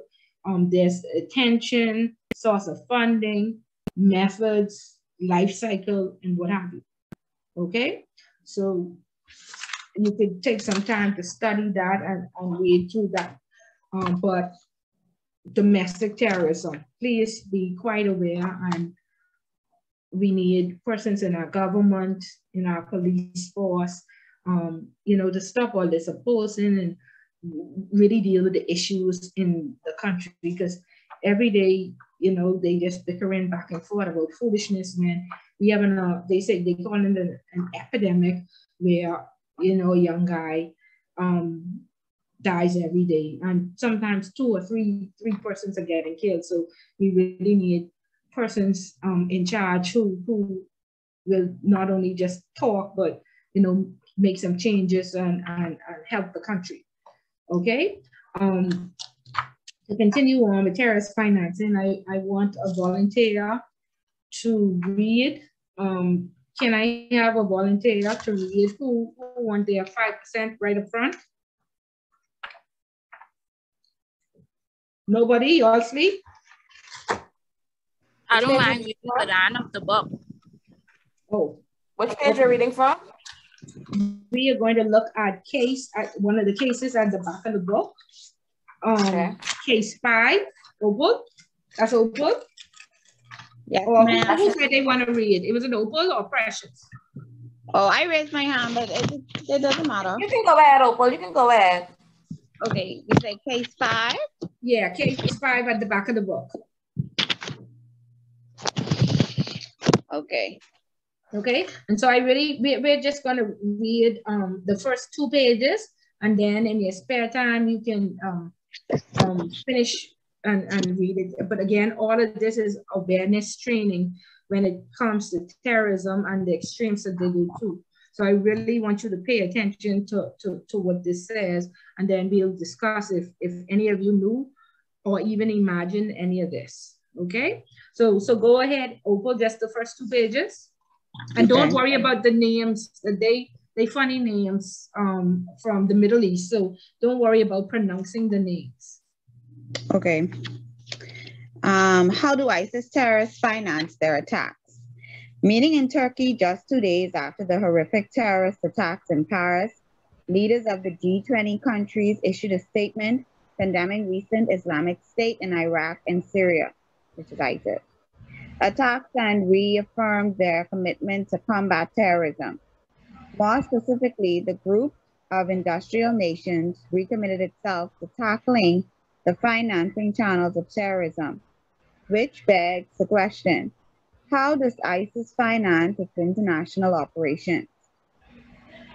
ISIS is primarily financed through a wide array of criminal activities, large and small, centered in the parts of Syria and Iraq that are under the group's control. ISIS steals livestock, sells foreign fighter passports, taxes minorities and farmers and truckers, runs a sophisticated extortion racket, kidnaps civilians for ransom payments, loots antiquities, and much more. It also makes about $40 million a month from illicit oil sales alone. What? Yes, 40 million.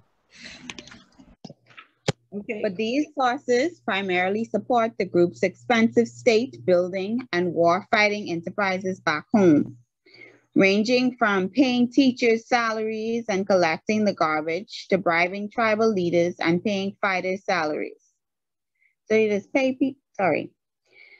There is, however, an entrepreneurial self-financing model that ISIS recruits and supporters around the world have been encouraged to use to fund either their travel to ISIS, controlled land, or perhaps their attacks in the West.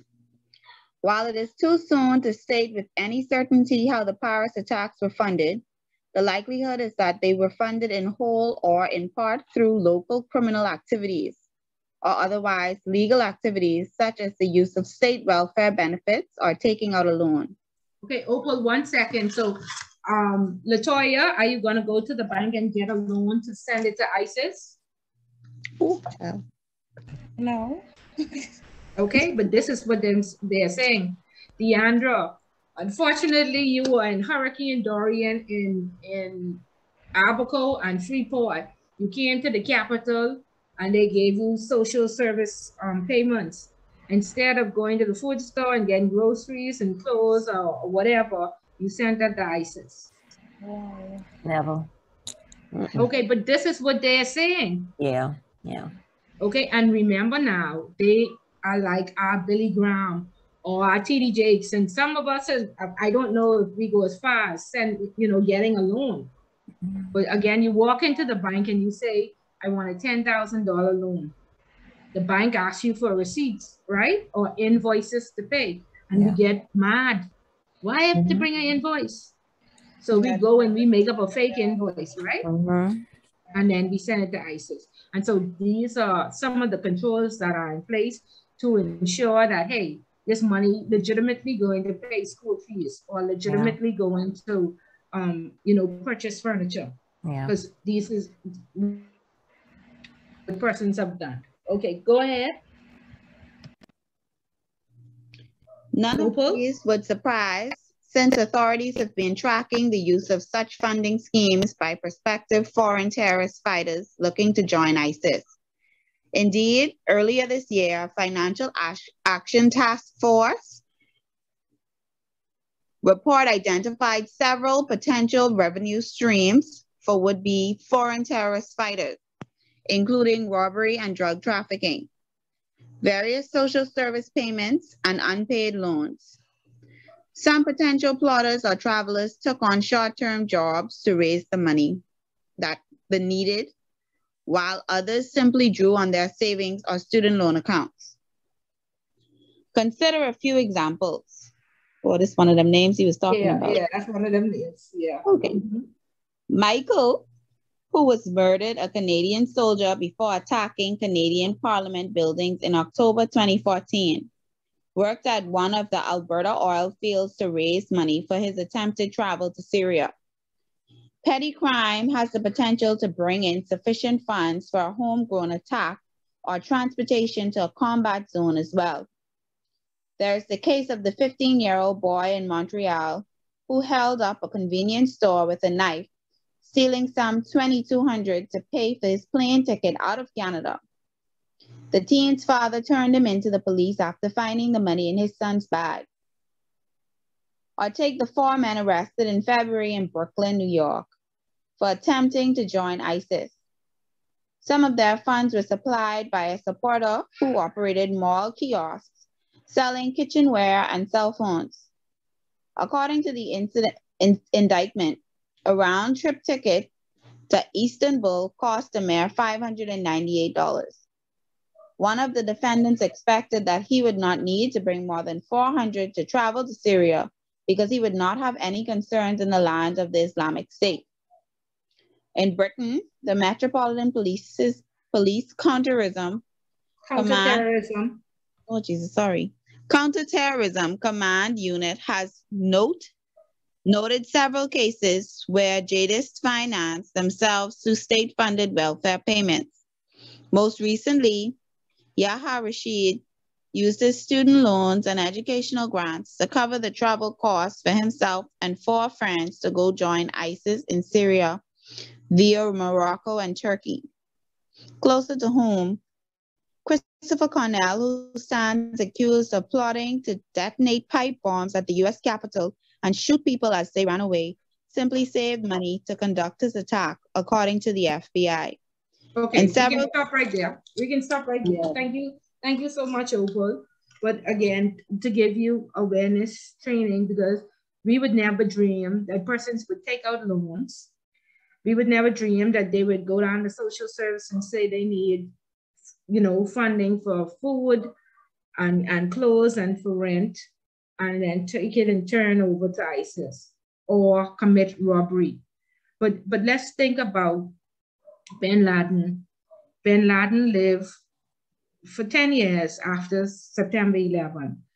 And he did not live in a one-room shack. He had a 2-story house with a few wives, a few concubines, and all his children, air-conditioned. I'm sure he ate steak and lobsters and drank the best wine. He needed insulin each day to survive, and he surely survived, okay? And I always compare that to myself. I say, if I lose my job and I call my mother and say I need to come home and live with me and my husband and my 5 kids, and I'm not gonna be working, the first thing she'll ask me is how long I can be there. I definitely eat no steak and lobster and bring no outside children or no concubine. And every day she could give me the newspaper and ask me and my husband when we leaving, and if we read the newspaper, if we see any job. Correct? We wouldn't be living there comfortably. And the average person who needs medication can't afford that. Okay? He could get insulin every day and still pay all the bills he had and live comfortably. And what do we attribute that to? His network. 10 years for building a strong network. Okay? So we want nothing else from bin Laden but to have a network as strong as his. And we ain't gonna be in trouble. We can do the right thing. We can be ethical and honorable, commit no crimes with our strong network. Correct? Correct. Correct.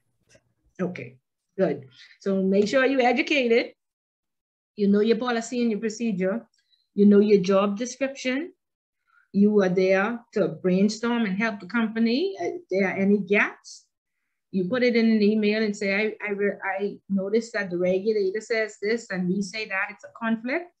And don't get mad if they don't change it, but protect yourself. I was going to tell you earlier that Volkswagen, they was able to defraud the world because they brought in a new system and nobody knew how to use it. Okay? And nobody knew how to use it because they made it that way so they could defraud the system. Okay? So make sure you're not using a system that you don't understand, that you don't know how it works, that you ensure that you know your job and what your policy and procedure says. And so you don't go to jail. Okay. Any questions or concerns? No, ma'am. Okay, so I hope this was informative. I hope we are leaving here tonight, we are learning something. There's normally a 30-minute break, and I didn't ask persons to vote. We can vote next week. Persons normally say, Bill, we just want to end at 8:30. It's 8:29, but I haven't heard from some of you today, and I want to make sure everybody is on their way to getting their 5%. So I see Shamara Burrows. I don't know if you signed in twice, but are you there, Shamara? No? I'm here. I'm here. Okay. I have my laptop signed in and I'm on my phone. Okay. Okay. So give me some feedback on what you heard tonight. Is there anything that stood out to you? Well, I work in a company where we do loans for customers, well, government workers only. But sometimes we have customers, they would walk into the company and they'd be like, okay, they would borrow $5,000, and then 2 weeks later they come in and they're like, okay, I want to pay that off. And they would bring $5,000 to pay it off.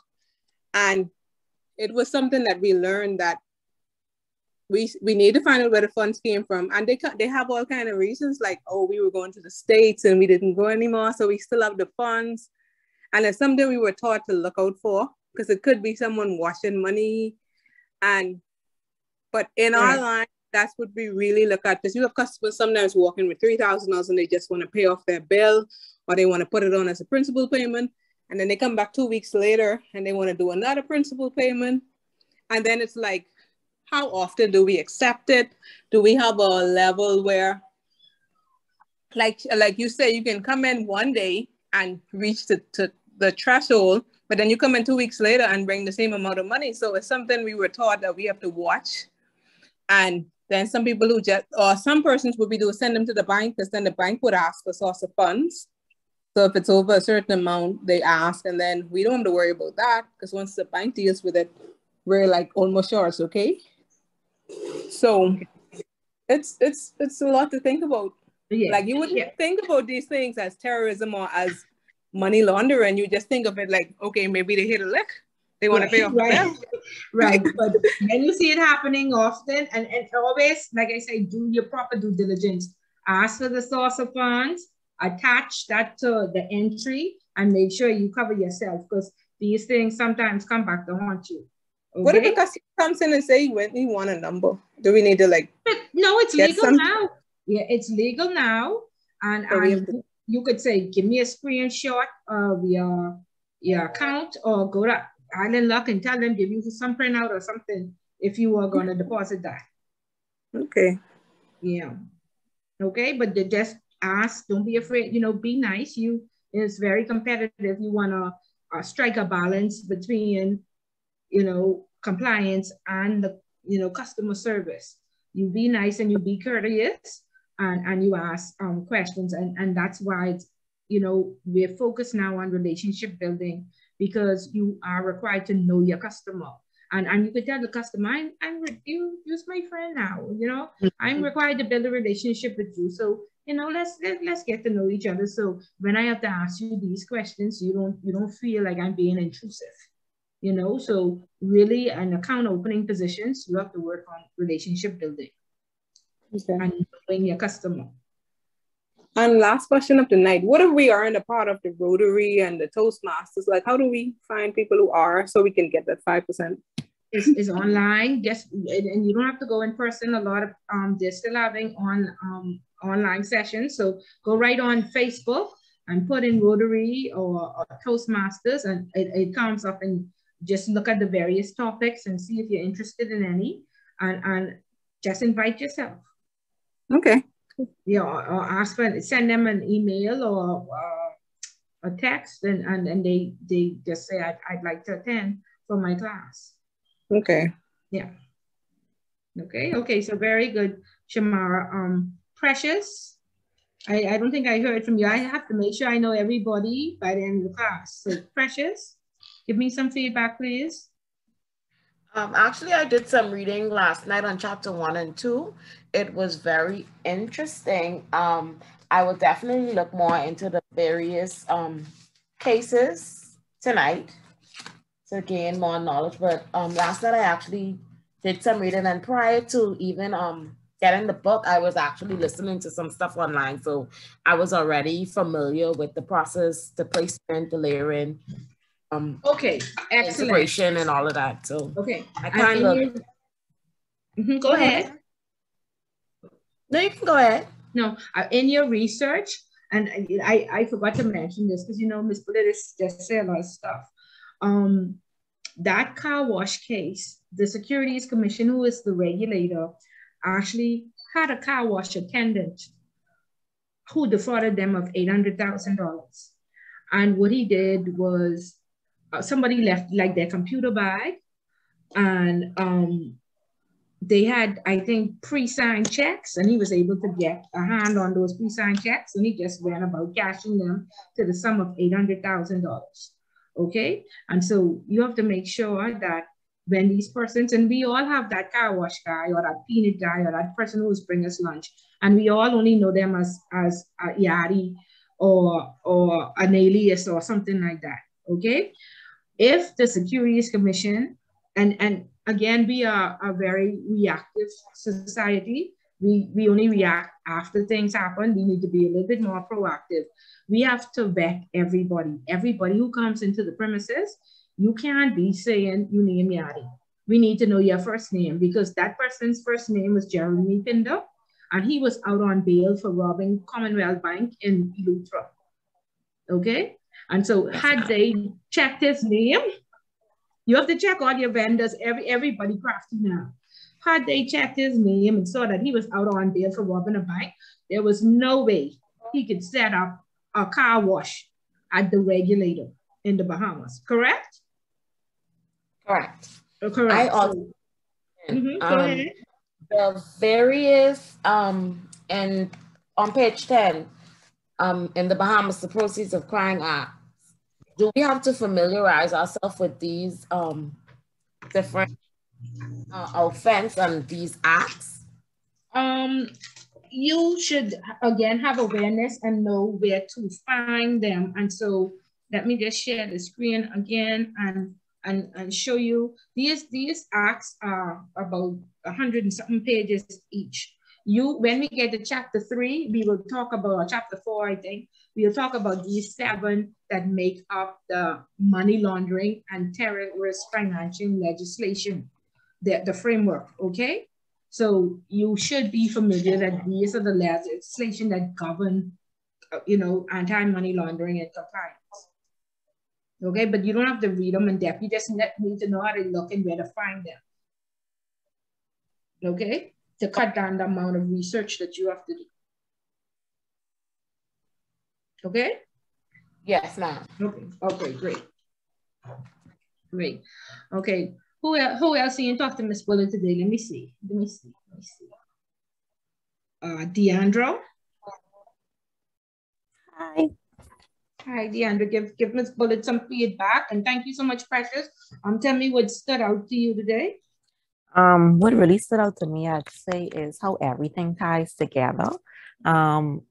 Based on what I learned today, what we went over today, and I guess what we do on a daily basis to work, you see how it ties into doing your Google search on your customers, knowing your customers, their activity, their account balance, just knowing your customer and how important it is to know your policy. Because like you say, you could go to jail and nobody want to go to jail. Right. And like I say, people have been losing their jobs. And now, like I say, we're being internationally watched. Some people have to go to jail. Yeah. Before they say our laws are ineffective, right? Yeah. But a lot of people have lost their jobs because they simply could not explain what the policy says and how the system was infiltrated. If you was the gatekeeper, how the system was infiltrated. And you have to explain. There's either a gap in the policy or the policy says A, B, or C. And now we've learned from this incident, now we need another control in place. Yeah. Or until they fix this system, we're doing it manually, so it's easy to infiltrate the system. And we had people sit in front of us and say, I don't know. You say, I don't know to Ms. Bullitt, you gotta go. That one gotta go. Yeah. Because I don't know a lot of stuff. And, you know, sometimes I have a delayed response. I can't remember. Mhm. But I don't know is an unacceptable response. You should say, give me a minute, I'll do some research, I'll get back to you, or something like that. But clearly for something that is your responsibility, I don't know, you gotta go home. Yeah. Yeah. Okay, so let us not be caught in those positions. Yes, ma'am. Okay. Also, Ms. Bullard, like I said, I was actually listening to some stuff on YouTube prior to receiving my book and the class. And something that stood out to me with the way they would place the placement, the layering, and the integration, they described it as a web. And what I gathered was the web is basically not to trace back to how this fund was received. So that could be to the drug dealing, yeah, to the drug dealing or to the criminal activity. Correct. Because like I said, Yari must have said, oh, I have an account with the bank. And he say, oh, okay, you could deposit this a drug deal. You could deposit, you getting $500 out of it. But he deposited 10,000. You see what I mean? So for some reason, I guess he say, oh, everybody in the bank is my friend. I spend their cars. You know, and that's what happens. And so it's your friend, your church member, your cousin, you know, and you have to be very careful because as Bahamians, you know, friends, lovers, and family, they expect you to, oh, that's my cousin, don't worry, she can take this money. Okay, and that's why it's so prevalent. And also, it's like they don't care about losing a portion of their proceeds just to get it clean. Based on what I was listening to, it doesn't matter that the fact, hey, well, I had 20, but I end up losing 5. Yeah, that you know, because you got to pay people. You got to pay the people to be quiet. That's why, and they like tip. And another series that I started to watch, what's it called? Ozark or something. It has something to do with this guy cleaning money as well for the Mexican cartel.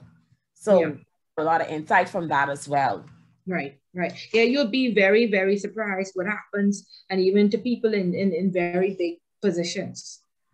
Okay, so yeah, all of that awareness training, just so you would, you know what you're dealing with. Yes, ma'am. Okay, guys. Ms. Bullard will talk to you all till tomorrow, but this was very informative. It was a pleasure to meet all of you. Ms. Bullard, I have a question. Yes, go ahead. Do you think we have enough information to do question 1 and just, call it a day? Definitely. Do you think you have enough information? I mean, I'll go over the case studies again and the information, but I feel like this one was pretty simple. I don't know what the other 3 are going to be. Yes, I feel like question 1 and 2 is pretty simple, you know. Right. Okay. So question 1 and 2 is pretty simple. Remember, we don't want to stray too far. We want a small introduction about money laundering. It focuses on placement. You can go through all 3 stages if you want to make up the words, but then your example should be about placement. So there are a lot of cases. Just go to the Tribune or internationally or wherever and make sure it describes placement and you get full marks. Okay. Okay. So, and about how much examples would you consider enough? No more than 2. Okay. Yeah. So one could be local and one could be international. Yeah. Right. Okay. Right. Okay. So, Ms. Bullard, you're saying tonight's class, the recording won't be uploaded until the next 2 days then? Yes. It normally takes them about 2 days. So by Thursday, Friday, the latest it should be up. But you have a cell number. You can always give him a call. I know he was out sick last week. So I think he's up and running now because he did send the links out and stuff. So by Friday, if you don't see it up, you can call his cell number and that'll get it up right away. Okay, thank you. Okay, you're welcome. Okay, guys, so I hope this was informative. I hope you all are excited. And like I said, it is a lot of work, but it's achievable, and it's the minimum requirement if you work in a financial services. If you work in the financial services industry, and it appears that all of you do. So just hang in there, and we're definitely going to get through this. I want you to get some rest, put the book down, unwind, organize yourself, and plan to talk to your family members sometime this week to get a little extra help, so you can focus. Okay, but have a fabulous week and productive week, and we'll do this again next week, Tuesday. And Jamie, we need you. You answering all the questions. You have to help Miss Buller keep this going. I need you more, Miss Buller. Okay, so there you go. I need me. Yes, we can. But was it anything difficult that to understand, or what you didn't already know? No, Mom. Everything was basically straightforward. I breathed a sigh of relief, but once you started actually teaching, to be honest with you, I still miss a lot of the information.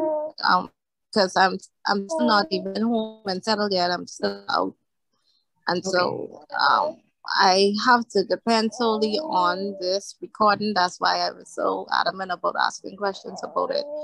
But and then I'm already at a disadvantage because I don't have the book as well. So I'll try to get the book before the week end, and then just wait on the recording to go over and start my essay.